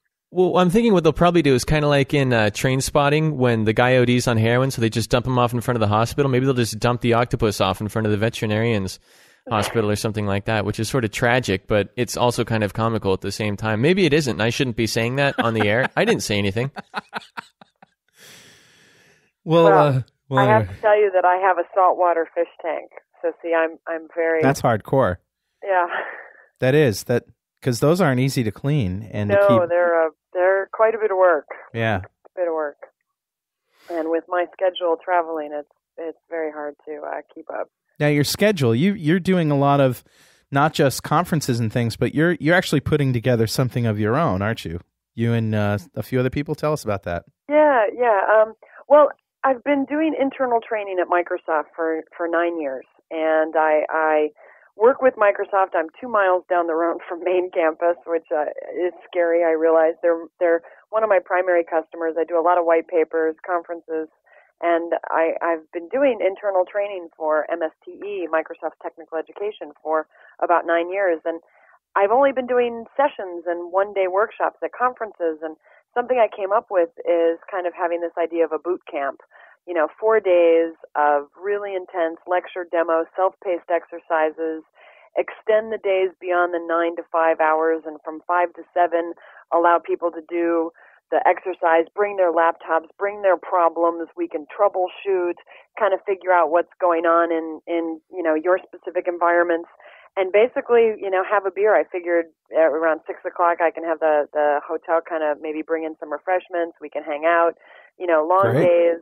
Absolutely. And yeah, it's really cool. So I'm doing 4 days of that in October, and then the 5th day, Bill Vaughn is joining me and doing a lecture on data access best practices, data architectures, ADO.NET.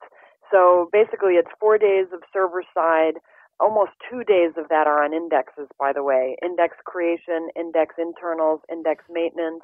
But then I'm also doing optimizing procedural code, locking and blocking, partitioning.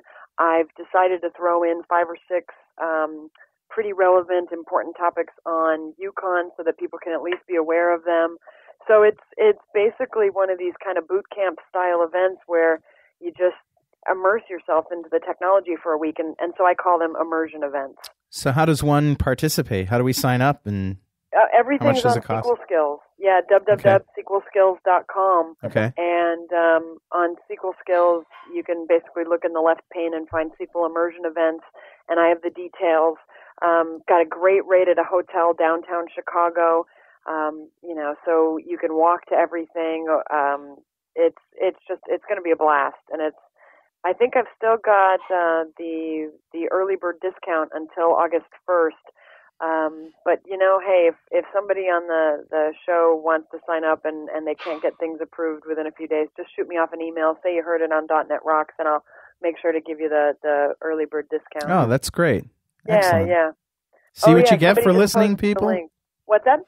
I said, see what you get for listening, people? Yeah, hey. Yeah. And it's going to be small. My goal is keep it relatively small. And I'm just wondering how many people I'll even get. I've got a good number so far, so I'm actually quite happy. But I'm going to cut off the registrations. I'm thinking at 30, 40 people. Yeah, and, that's a keep challenge. It nice and fun. So. Well, that's great. Good luck. Thanks. And let us know how it worked out. I want to bring up a topic that's near and dear to your heart, and that has been discussed in our circles before, anyway. But we've never talked about it on the show for whatever reason. Actually, we have, but we never have had your point of view, and I'm interested in this. A while ago, somebody, one of the RDs, Rocky Latka, did this test with stored procedures versus dynamic SQL. Right. And he found out that in this application that he had written, it was actually faster with dynamic SQL than with stored procedures. Sure. And we got into this thing on the RD list about, when to use stored procs, when not. All of a sudden, the conventional wisdom, which is always use stored procedures, was sort of turned on its head. Right. And I remember many emails flying back and forth. It was probably about a year ago, wasn't it? Yeah, it was. And many emails flying back and forth, and yours finally settled it. So tell us what happens. Okay, well, so again, it's kind of this, is there a right answer that is always the best thing to do? And I do think that stored procedures are fantastic. A lot of people say stored procedures are fantastic because they perform better because they're precompiled. And that's the part that I disagree with. I think stored procedures are great for consistency, for security purposes, for reuse of code, the whole benefits of centralized logic that you can call from many applications. You can change it once. As long as the behavior doesn't, change to the client, you can change things a lot more easily. Those are some of the reasons I love stored procedures. But when somebody says, I use stored procedures because they're always fast, because they're precompiled, that's where I would disagree, because the whole precompilation notion is not always a good thing. Stored procedure, and this is where that whole thing started from. Right. Somebody had blogged about saying stored procedures are evil. You should never use stored procedures. That's right. Yeah. Yeah, and then I'm sure I could find the blog entry now, but that's not the point. My point was they're not always great and they're not always bad. I do think that they're always great, but it's if you know how to use them.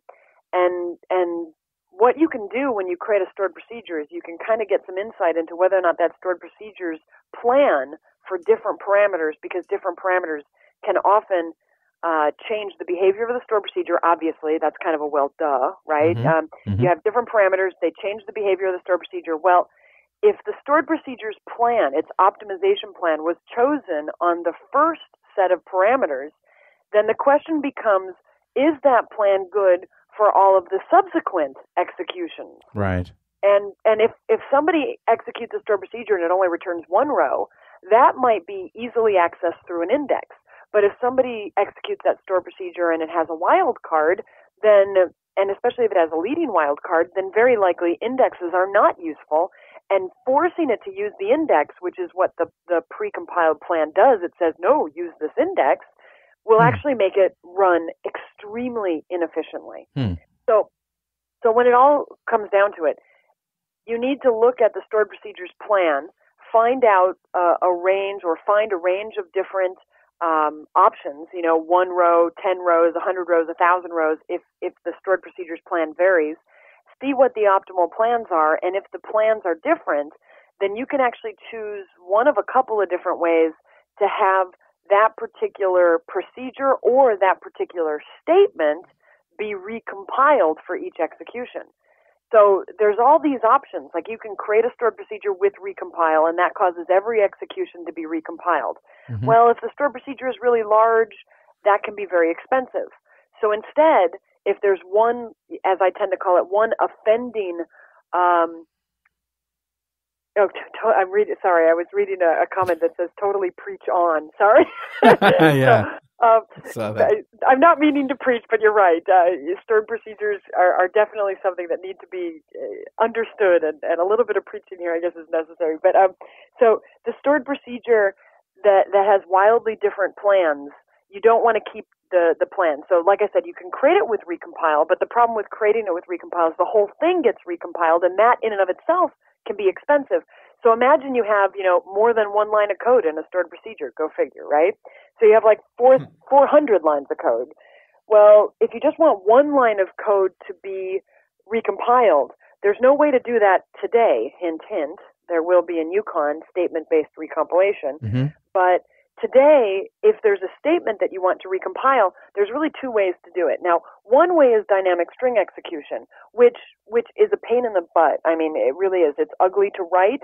It's prone to potentially SQL injection errors if it's not really well tested, right? And it also has problems in terms of requirements, security. If you have a string in dynamic string execution, then the person executing the procedure has to have rights to execute what's in the string, which is SQL Server's security way of minimizing you getting away with a bunch of crap you're not supposed to be able to do, right? So, I mean, that's a good thing. But it means that you now have to give people access to base tables, which means now they can do things outside of your stored procedure, right? Which is a nightmare. Input is evil, as we've heard. Yes, and so dynamic string execution is not my favorite.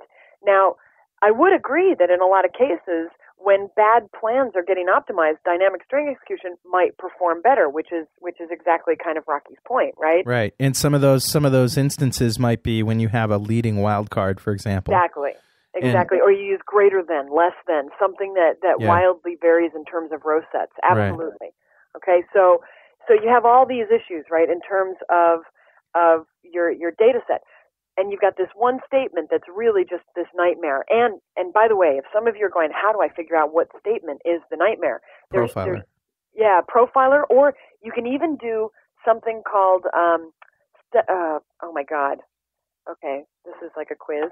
Here, in Query Analyzer, there's query show server trace, and it's basically a mini scaled down profiler in Query Analyzer. Now, the problem with it is you have to be a sysadmin to use it, which is, don't even start me on that one, okay? If you're a sysadmin and you're doing testing in a development environment, then you'll be able to use this, and it basically can help you see the duration of all the statements and the reads and writes. So if you can see a statement with, wildly varying durations and reads and writes, then that's very likely to be your offending statement. So if your stored procedure is taking 45 seconds and you're not sure why, then use that, find out why, then take, let's say, 3 or 4 different executions with different parameter sets and compare the show plan output of that statement in each of those executions, executing each time with recompile. So like execute procedure parameter list with recompile with one set of parameters. Execute stored procedure parameter list with recompile with a different set. You know, the first one returning, let's say, 1 row, the second one returning 10 rows. Test your 0, 1 in many case, right? Yeah, I know. Kim, did you just say sysadmin in a dev environment? I did just say sysadmin in a dev environment. The reason why I'm saying that is because this particular tool, just that particular tool, the show server trace, does require it. Now, show execution plan doesn't. That doesn't mean that's what your code runs against, though. No. This is solely for administration. Yeah. Or for you for testing on a testing server, right, where you're connected as a sysadmin. Yeah. And it's the just box for this. under your desk, for example. Yeah. Box under your desk, you're all logged in as admin anyway. Good point. Oh, man. Don't get me started on that, too. Yeah, let's not even go there. With SA no password, I'm sure, right? Sure, right.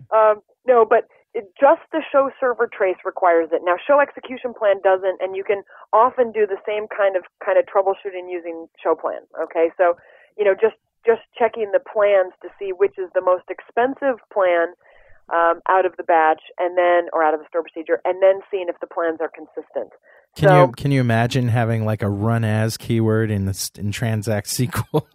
Well, actually, that's what it's going to be in Yukon. Oh, no way. It's kind of and you know what? I don't remember the syntax. I don't know if it's a literal. I was joking. I know you were joking.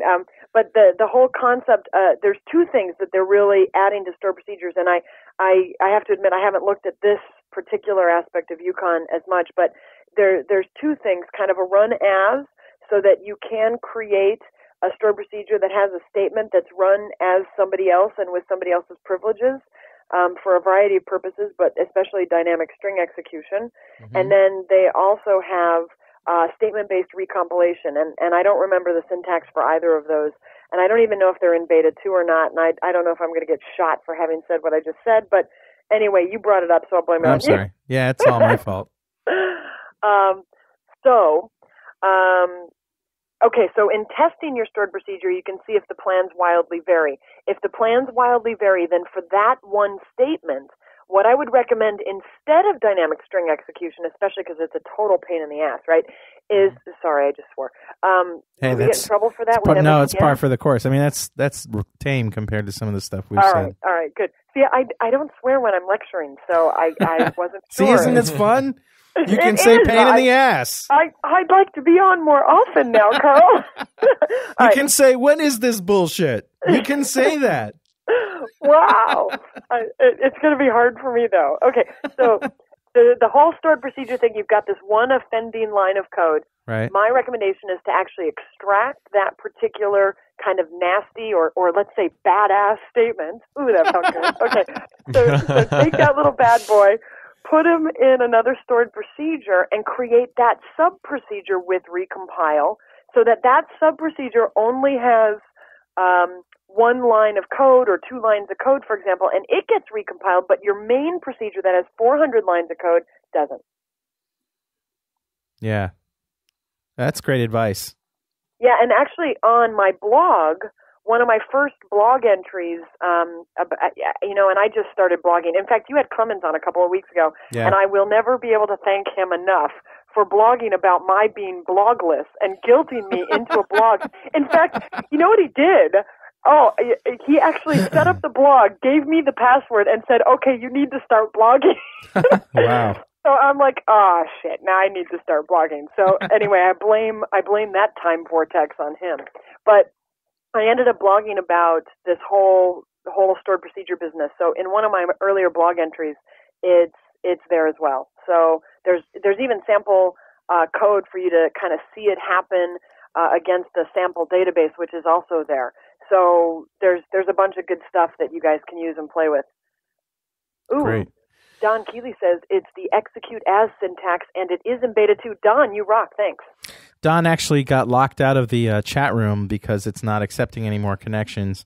Don, you might want to try it again. Okay. Yeah, so I couldn't remember if it was execute as or run as or whatever, but yeah, execute as. And then there's also a recompilation thing, and I forget what it is. But, absolutely something you guys should be installing and working with is Beta 2, SQL Express, and watch for white papers. We've got just a ton. I've got 2 white papers. I'm kind of embarrassed that I have not finished them entirely for Beta 2, so I'm a little bit behind. But I've got 2 roughly 50-page white papers coming out that are based on Beta 2. They have a bunch of code samples, a bunch of really good info on snapshot isolation and table and index partitioning.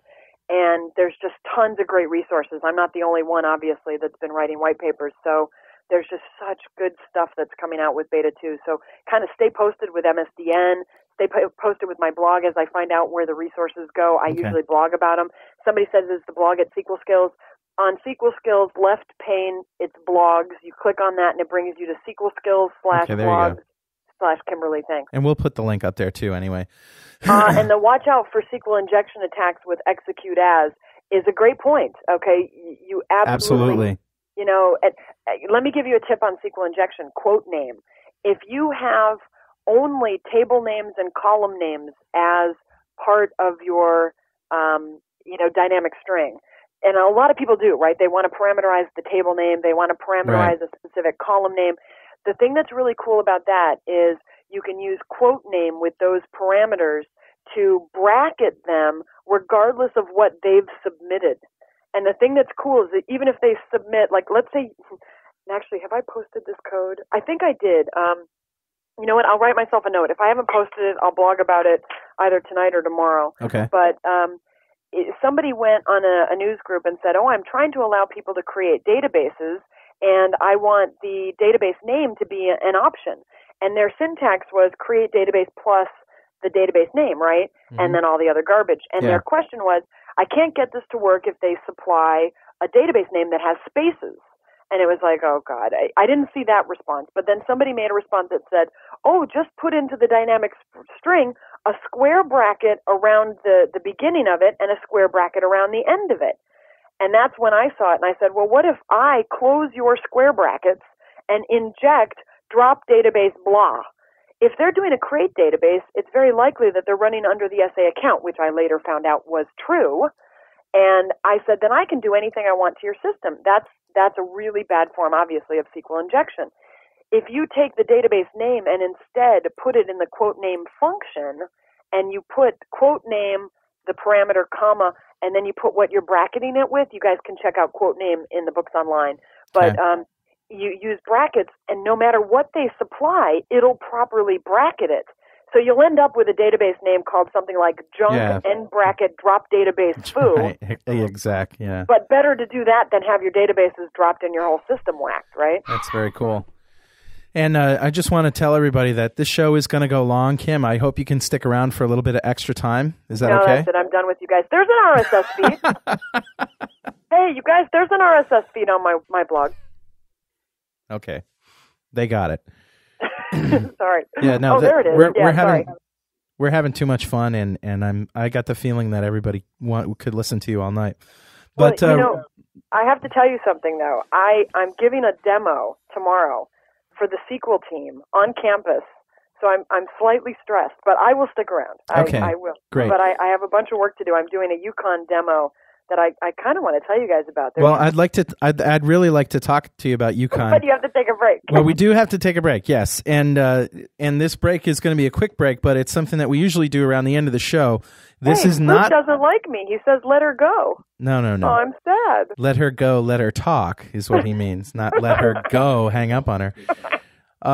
This is something we do towards the end of the show, but we're going to do it now, and then we're going to come back and finish talking with Kimberly.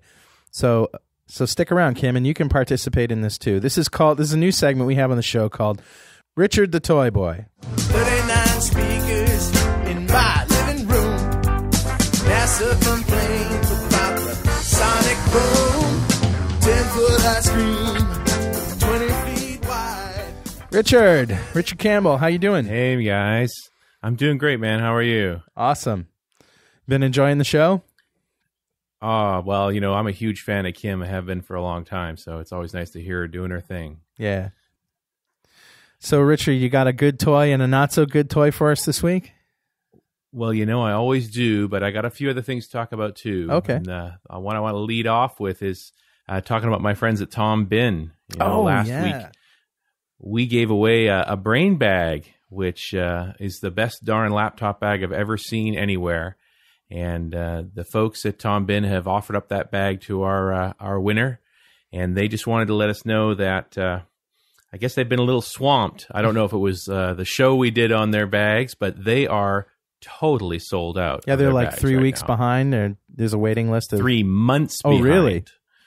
3 months. Now, Wow. The thing that's interesting about Tom Bin is they actually make their bags in Port Angeles, Washington. They're not made offshore. They're made locally. And so that's one of the reasons the quality of them is untouchable. The quality of material, the zippers, everything they do in those bags is absolutely the best stuff. And that's why it's taken a while to get more made up. As they're getting more popular, it is taking longer and longer to get it done. So we're going to have to wait a little while to deliver that prize, but it will come. And I highly recommend, if you want one of those bags, www.tombin.com. The brain bag's the best you'll ever find. And as a matter of fact, they are footing the bill for the prize, aren't they? Yes, they are. They're actually giving us the prize. So our prize winner will be able to feed in what laptop they've got. They'll get them an appropriate insert for their bag and send them out a brain bag. That's just incredible. Thanks very much to Sunga over at Tom Bin for making that happen for us. Yeah, that was great. Very generous of them. Usually we buy these toys ourselves with our sponsor money, and it was just very nice for them to step up to the plate and offer that bag. Excellent. And by the way, Jeff was talking about on the last show that label inside the bag in French. It says something along the lines of "We're sorry, our President Bush is an idiot. We didn't vote for him," and it's in French. Yeah, it's in French. I found it in my bag. Really? It's really in the bag. Really? It's sewed into the bag. It truly is. Every single one of them. So yeah, it's a strange bunch of guys. Something about being on the Olympic Peninsula makes you a little crazy, I think. Right. Anyway, hey, let's talk about this week's couple of toys. And they're related. You're going to love this.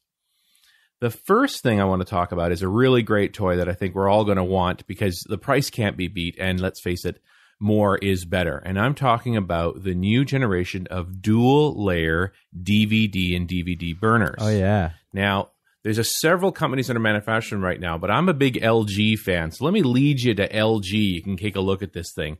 The URL is us.lge.com. So this gets us to LG Electronics, and they make all kinds of things, including DVD burners. So the trick is to find this thing is to get into the drop down for hot products and select DVD writers. Oh, yeah. And front and center, right at the top of the page, is the GSA 4120B. Now, this is the most over-the-top burner you're ever going to see. I know the box looks the same. It's just another drive, but we're talking about a drive that can read and write DVDs, read and write CDs and CDRWs, every kind of format you can think of, including most of the non-cooperative DVD formats, DVD plus R, DVD minus R, all these different options. But the big thing here is they're finally selling dual-layer burners. Now, go with me on this. This is voodoo as far as I'm concerned. Yeah. I mean, it's crazy what they're doing here. Inside of a 1.5 millimeter thick DVD, there are actually two different stratas of burning layers. So you get about 4.5, 4.25 gigs on each layer. That's insane. And they're all on one side of the disc. And they do it by focusing the laser at a different level inside of the disc. So it's a plus or minus 1/4 of a millimeter to make that work. Wow. That's insane. Now, it's nutty enough that Really? this drive works the way it does. Yeah, it's amazing that it does work. And so the way it does. will these DVDs, the dual layer DVDs, they're what, 10 gigs? Will they play in conventional DVD players, like consumer grade DVD players? Yes, they will. Well, dual layer reading is not that unusual, but dual layer writing, that is unusual. So you should be okay. at working with these things. And it's one-sided, so we're talking about 2 layers on the same side. So you don't have to flip the disk or anything wacky like that. Right.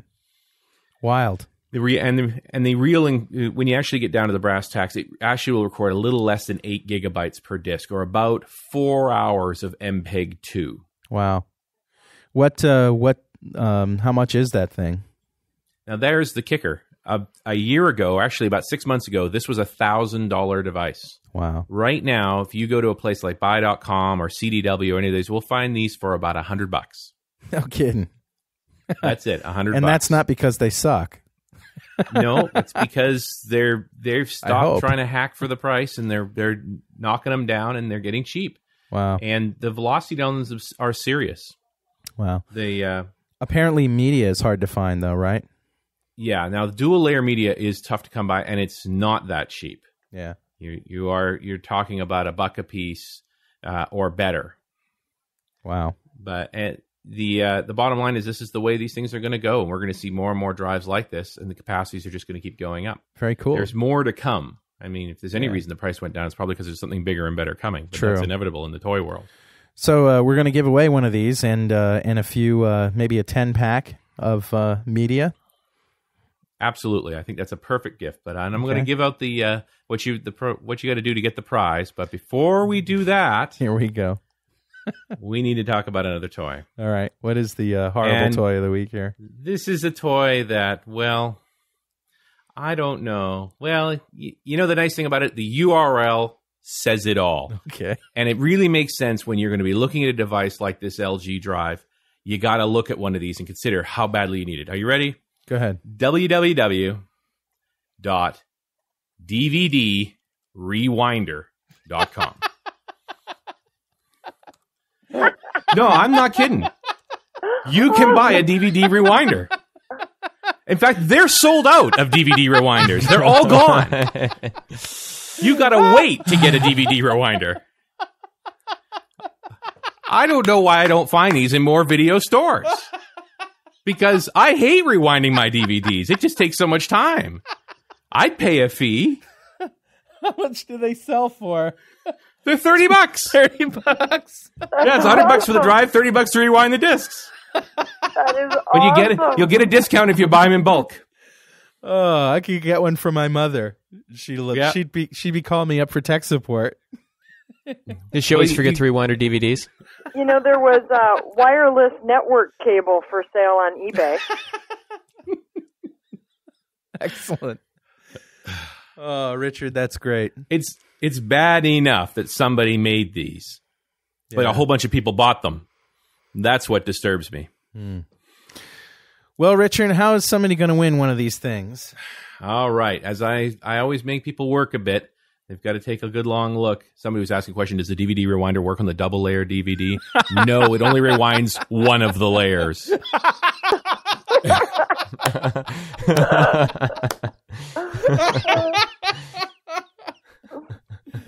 Oh, God. All right. Head back to the LG site, and I need you to find me out a very specific piece of information. Okay. If you want to burn a dual layer DVD plus R, which is the typical one we're going to want to burn, it's going to burn at the slowest write speed. Okay? Dual layer does not burn that fast. So go take a look at that LG site and tell me, what is the slowest write speed of a DVD plus R?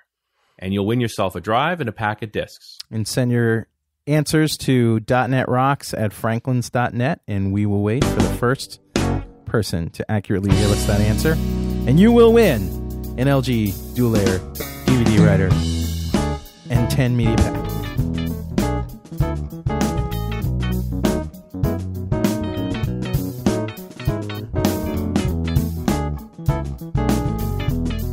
Nothing yet. Nothing yet. You're listening to the funky sounds of the Franklin Brothers right here. Instrumental version of one of their songs.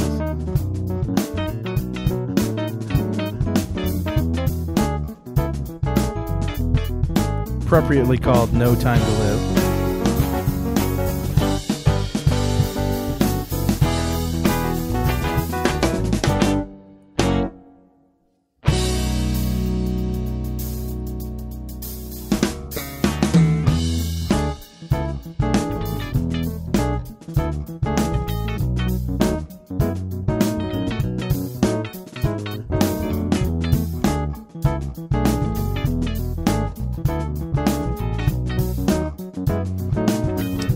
And we have a winner.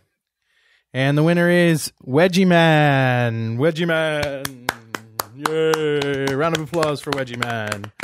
Congratulations. Congratulations. And does anybody know Wedgie Man's real name? Well, I don't know.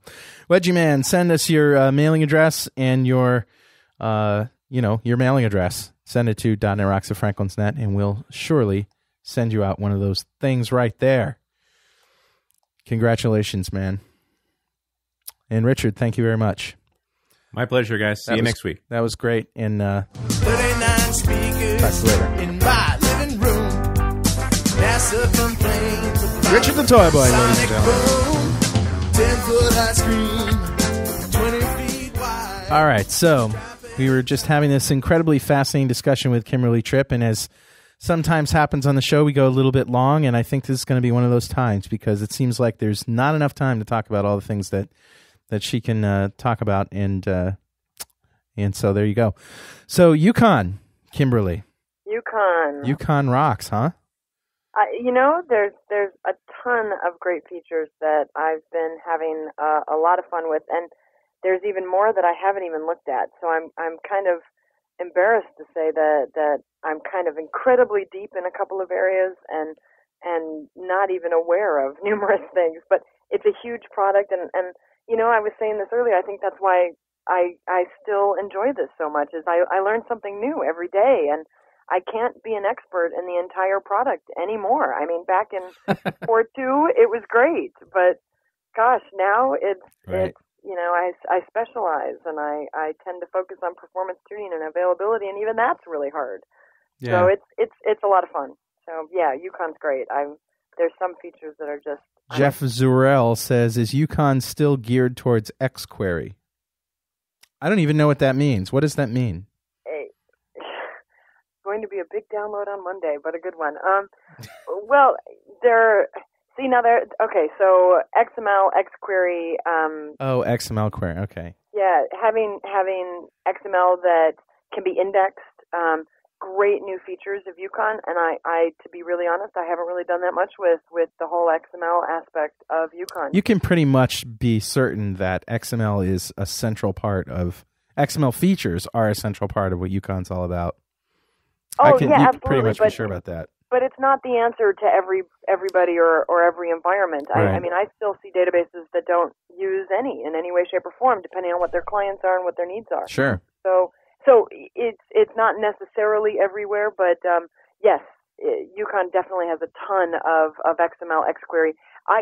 You guys should have on somebody that's a real XML guru, and I bet somebody on the SQL team would be more than happy, even a group of them, to come on and do like an evening. Yeah, and from the turnout we're getting, it sounds like that'd be a very popular show as well. Yeah, totally. The whole data team. So, anyone you would recommend?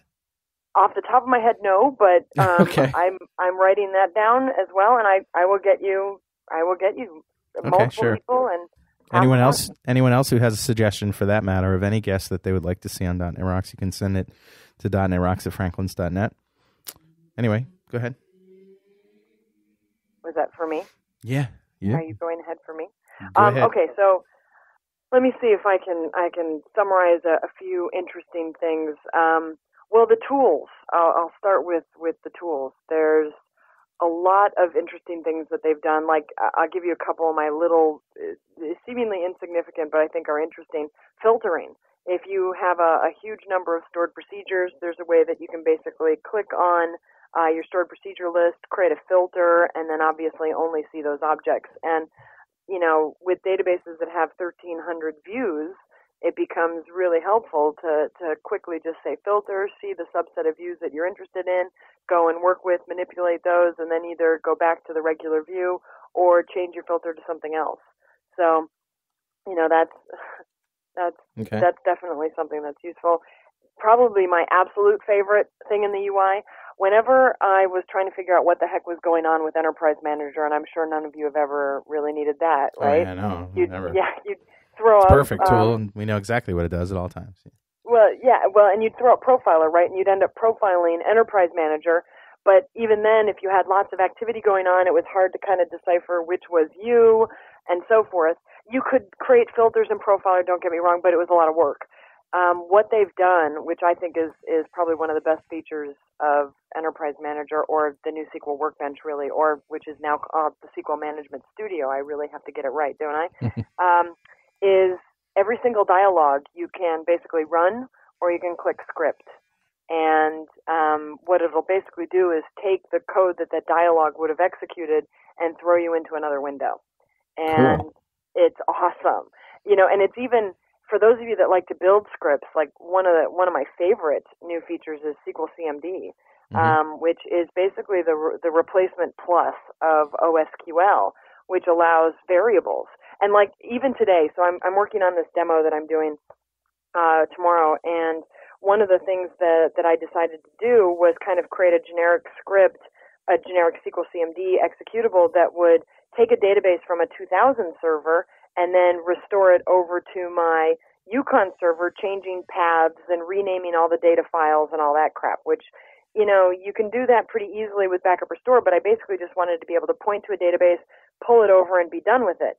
And I created scripting variables. You can even create an initialization script so that whenever you bring up SQL CMD, it by default goes and queries your environment, like what server you're connecting to, things like that. Nice. And this is really cool too. In SQL CMD scripts, you can even say :connect and create another connection to another server, and basically be bouncing back and forth between different servers and different connections. And it's awesome. It's T-SQL, but with environment variables, with different types of connection abilities, with parameterization. And my favorite, this was really cool with SQL CMD, is if you parameterize something. So let's say you want to put in the database that you want to copy between the two servers.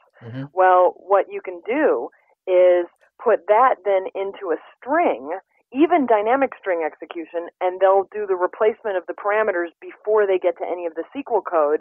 So you can actually have parameters even within strings, even within dynamic string execution. Wow. So anyway, I'm kind of babbling. It's very cool. And if I kind of get the green light to post some of my beta 2 stuff, which actually I don't think I'll have any problem with that, I'll start posting a bunch of stuff very soon. So some really, and then as far as features, table and index partitioning is just, IntelliSense is not there, by the way. Really? IntelliSense was whacked. They had some issues with IntelliSense. SQL Express has IntelliSense. Is that the SQL? Really? It's been pulled from Workbench, and same with the outlining feature and so forth. So interesting that it's there. I don't think it's going to make it back in Workbench, but it's hopeful that it will. It's still early. I mean, yeah, it's relatively. still early. We still have, SQL 2008. We've got plenty of time. Yeah, right. I'm just kidding. Oh God, I'm going to get in trouble for that one, aren't I? Well, everybody, they know that we're anxious and we want it now, and that's the way we are. It's a huge release, and it's got so many great features. Like, for those of you that are Oracle DBAs, Oracle programmers, probably one of the most interesting for you guys is snapshot isolation. There's going to be a lot of confusion out there, though, on snapshot, because there's actually 2 forms of snapshot isolation. So now, define that for us. Yeah, okay, so it's basically readers don't block writers. And interesting. Yeah, and you can get statement level or transaction level read consistency, meaning depending on the setting that you set for snapshots, you can basically run a SQL statement, and everything that you see in the bounds of that SQL statement will be based on what it looked like when essentially that SQL statement started, and you'll get a statement level read consistent view. And a lot of people are probably out there right now saying, I didn't know that SQL Server didn't have statement level read consistency. Right. It seems like it should. It seems like it should, and the likelihood of significant problems in a lot of cases with the fact that it doesn't is rare, but for extremely long-running statements, it is definitely a problem, and it can definitely be an issue, but it's a performance trade-off in historically. So, but with Yukon, you can ask for this, and you do pay a penalty in terms of performance to get this. So I would basically say that you really need to do some testing. I would recommend reading the white paper. I would recommend, getting out on the news groups, checking out, different resources before you go and just blindly implement Snapshot everywhere. Go ahead. What does your test environment look like? I mean, do you have like several boxes that you?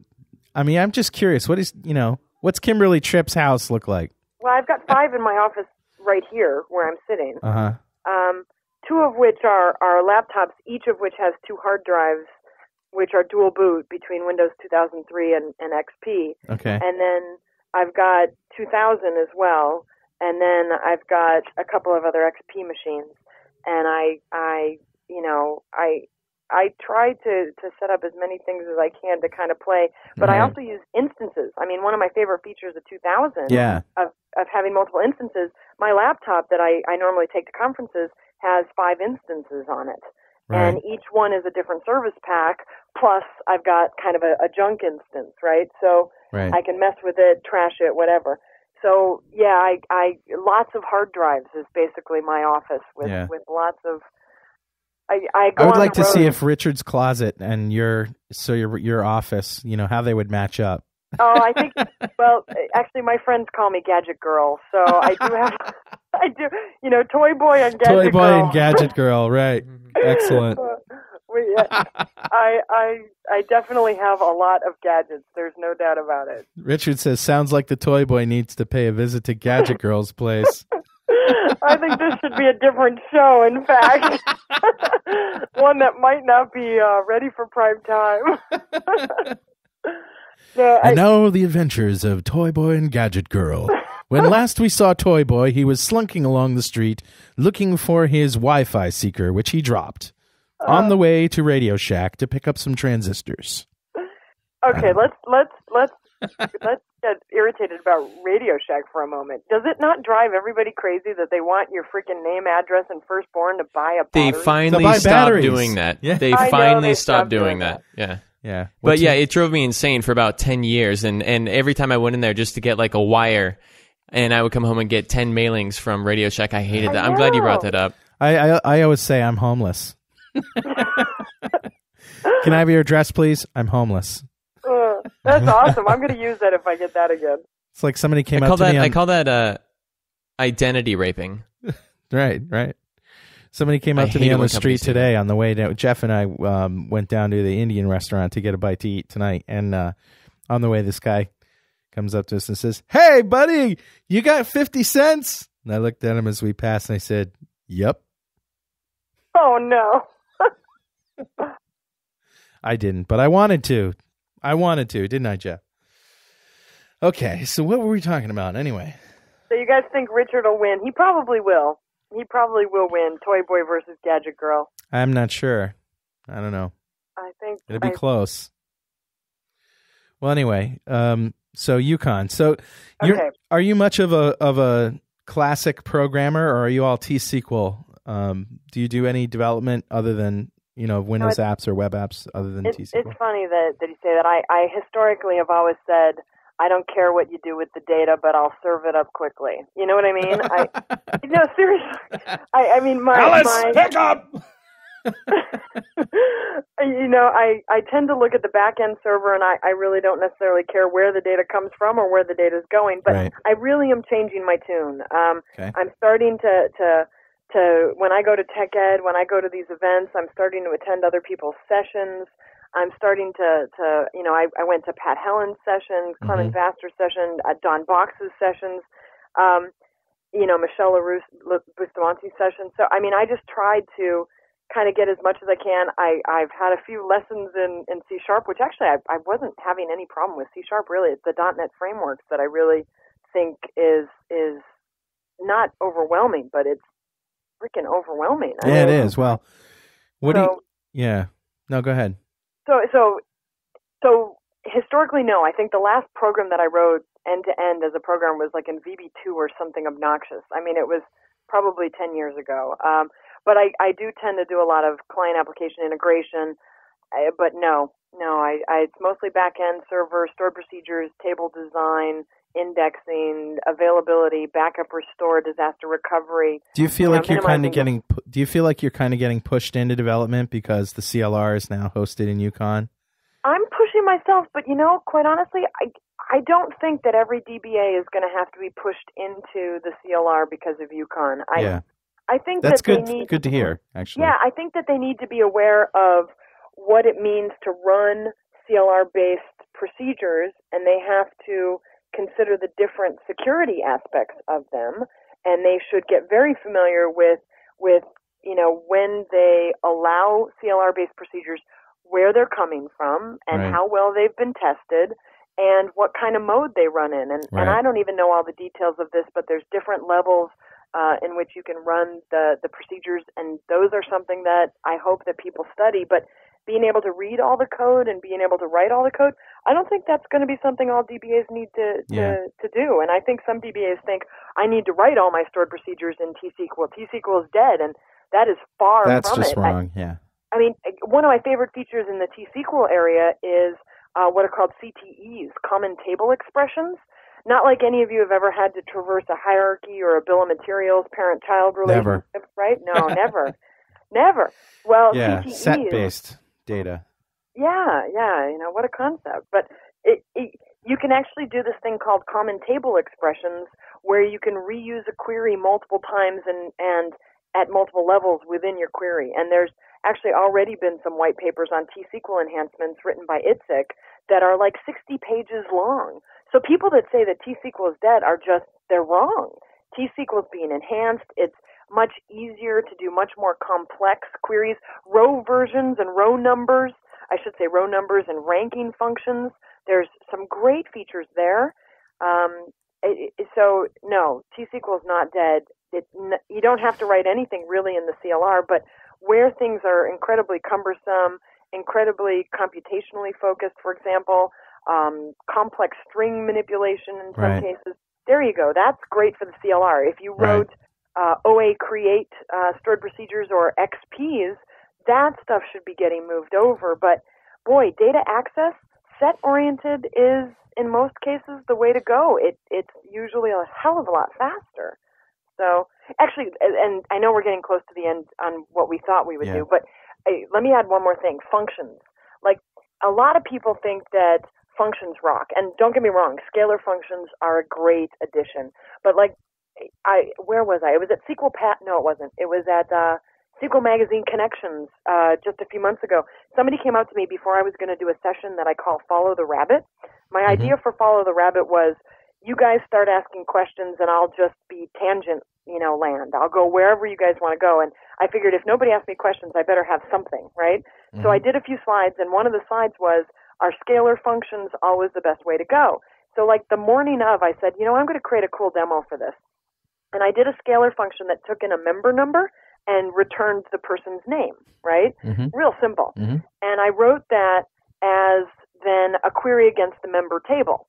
And I instead of pulling it and concatenating first name and last name from the query, I had the function do it, which meant for each row, it had to then go back to the table to pull that value.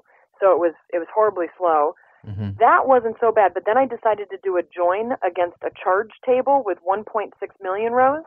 So for each charge, instead of joining to member to get all the member names in one set-oriented join, right, it was taking each charge, looking up the member number, each charge, looking up the member number, each charge, looking up the member number.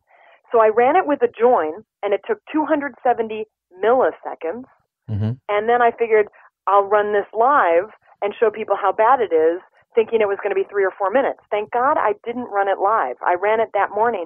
It took 43 minutes to run with the function. Wow. So you're looking at, this is orders of magnitude. 270 milliseconds versus, 43 minutes. That's insane. And it's insane. And I guess my point is that a set-oriented or a join that is written with optimal data access patterns can often outweigh and outperform row-based types of operations by orders of magnitude. Yeah. And I'm going to see the same thing happen with the CLR. It's going to get misused. That's going to be bad, of course, because the first thing a VBNet programmer is going to do is for I equals 1 to, the file do begin stuff, count from table where blah, blah, blah. Yeah, that's just going to the old suck.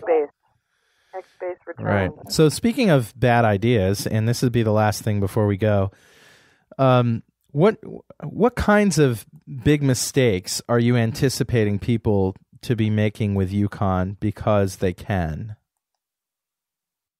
God, that's a great question. What kind of mistakes do I think people are going to make with UConn? Because, well, I have to admit they've done a lot in terms of off by default. So the good news is there's a lot of things that you can't do because a lot of stuff is just off by default.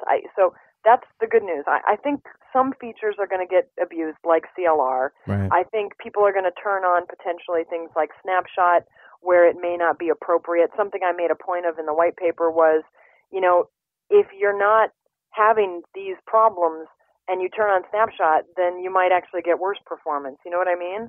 Mm-hmm. Snapshot isolation tends to really help where concurrency and contention and readers blocking writers, writers blocking readers is your major performance bottleneck. But if that's not it, if your performance problems are because you don't have indexes, then turning on Snapshot creates row versions and overhead that's not necessary. So while I think there's great features and while I think they've done an incredible job addressing a lot of the needs that are out there, I think that some things are going to get turned on without, let's say, enough research and enough testing. And maybe that's what I think is going to be the biggest problem, is just people going wild implementing features without fully understanding their implications of them. And Joe from the website says, are there any features that you don't like? Or that you feel is an indication SQL Server's going in the shitter? Here's your chance to rank on it. So. Wow. Or suggestion for improvement, let's say it that way. There's tons of areas for improvement, but that's the whole point of there being a next release, the UConn +1, in SQL Server 2094. So that was somewhat funny. Yeah, it was a little funny. They just want to, they just want to see people kill their careers. That's all. Yeah. No, I don't know. I tend to focus on the stuff that I'm going to use and I'm going to need, and if it's not there, I kind of say, all right, I'll find some other way around it. Yeah. And I don't piss and moan as much, I suppose, as maybe that's a... Well, but then again, Kim, I mean, you've worked with SQL so long and so intimately that you really understand how it works internally, whereas, the majority of people who use it don't have that benefit, and so they can't. And that's the thing, that's why when to cluster an index, and when to index this and not index that, and to use a stored procedure here and dynamic SQL there, and just that kind of knowledge is amassed because you used it so much. Yeah, so. That does help. I mean, it really gives me, in a lot of cases, perspective that I kind of know where it came from and maybe why something is doing something the way that it is, as opposed to just how. Yeah. Well, man, it's getting late here, so we better wrap it up. Is there any last minute things that you want to talk about, or last minute statements, or wisdom to impart on the listening audience? Just Beta 2, if you haven't started working with UConn, is a great place to start. Start looking for resources on MSDN. Start checking out blogs. A lot of the SQL team is out there in blogs. I've got some links in my blog roll. I've got there's tons of stuff out there, I guess. And my point is, the more that you start learning now, not necessarily implementing, but the more you start learning now, I think the better you'll be when it does ship, and you'll be ready for the right features in the right implementation, and you'll get better performance. So yeah, excellent. Well, thanks for coming on the show. Hey, you're welcome. Actually, I was really nervous, and this was really fun. Well, I would do this again. Yeah, you'll definitely have to come back. Well, I want to thank Rory. Rory had to take off. He had some prior commitments that he couldn't get out of, and he had to take off. But I'd like to thank Jeff Maciolik out there, the Sound Monkey, all the people who showed up in the chat room, and everything else. And make sure you tune in next week for my guest. It's going to be, and Rory's guest is going to be Miguel de Acaza from the Mono team. And what can I say? .NET rocks, and thanks for listening.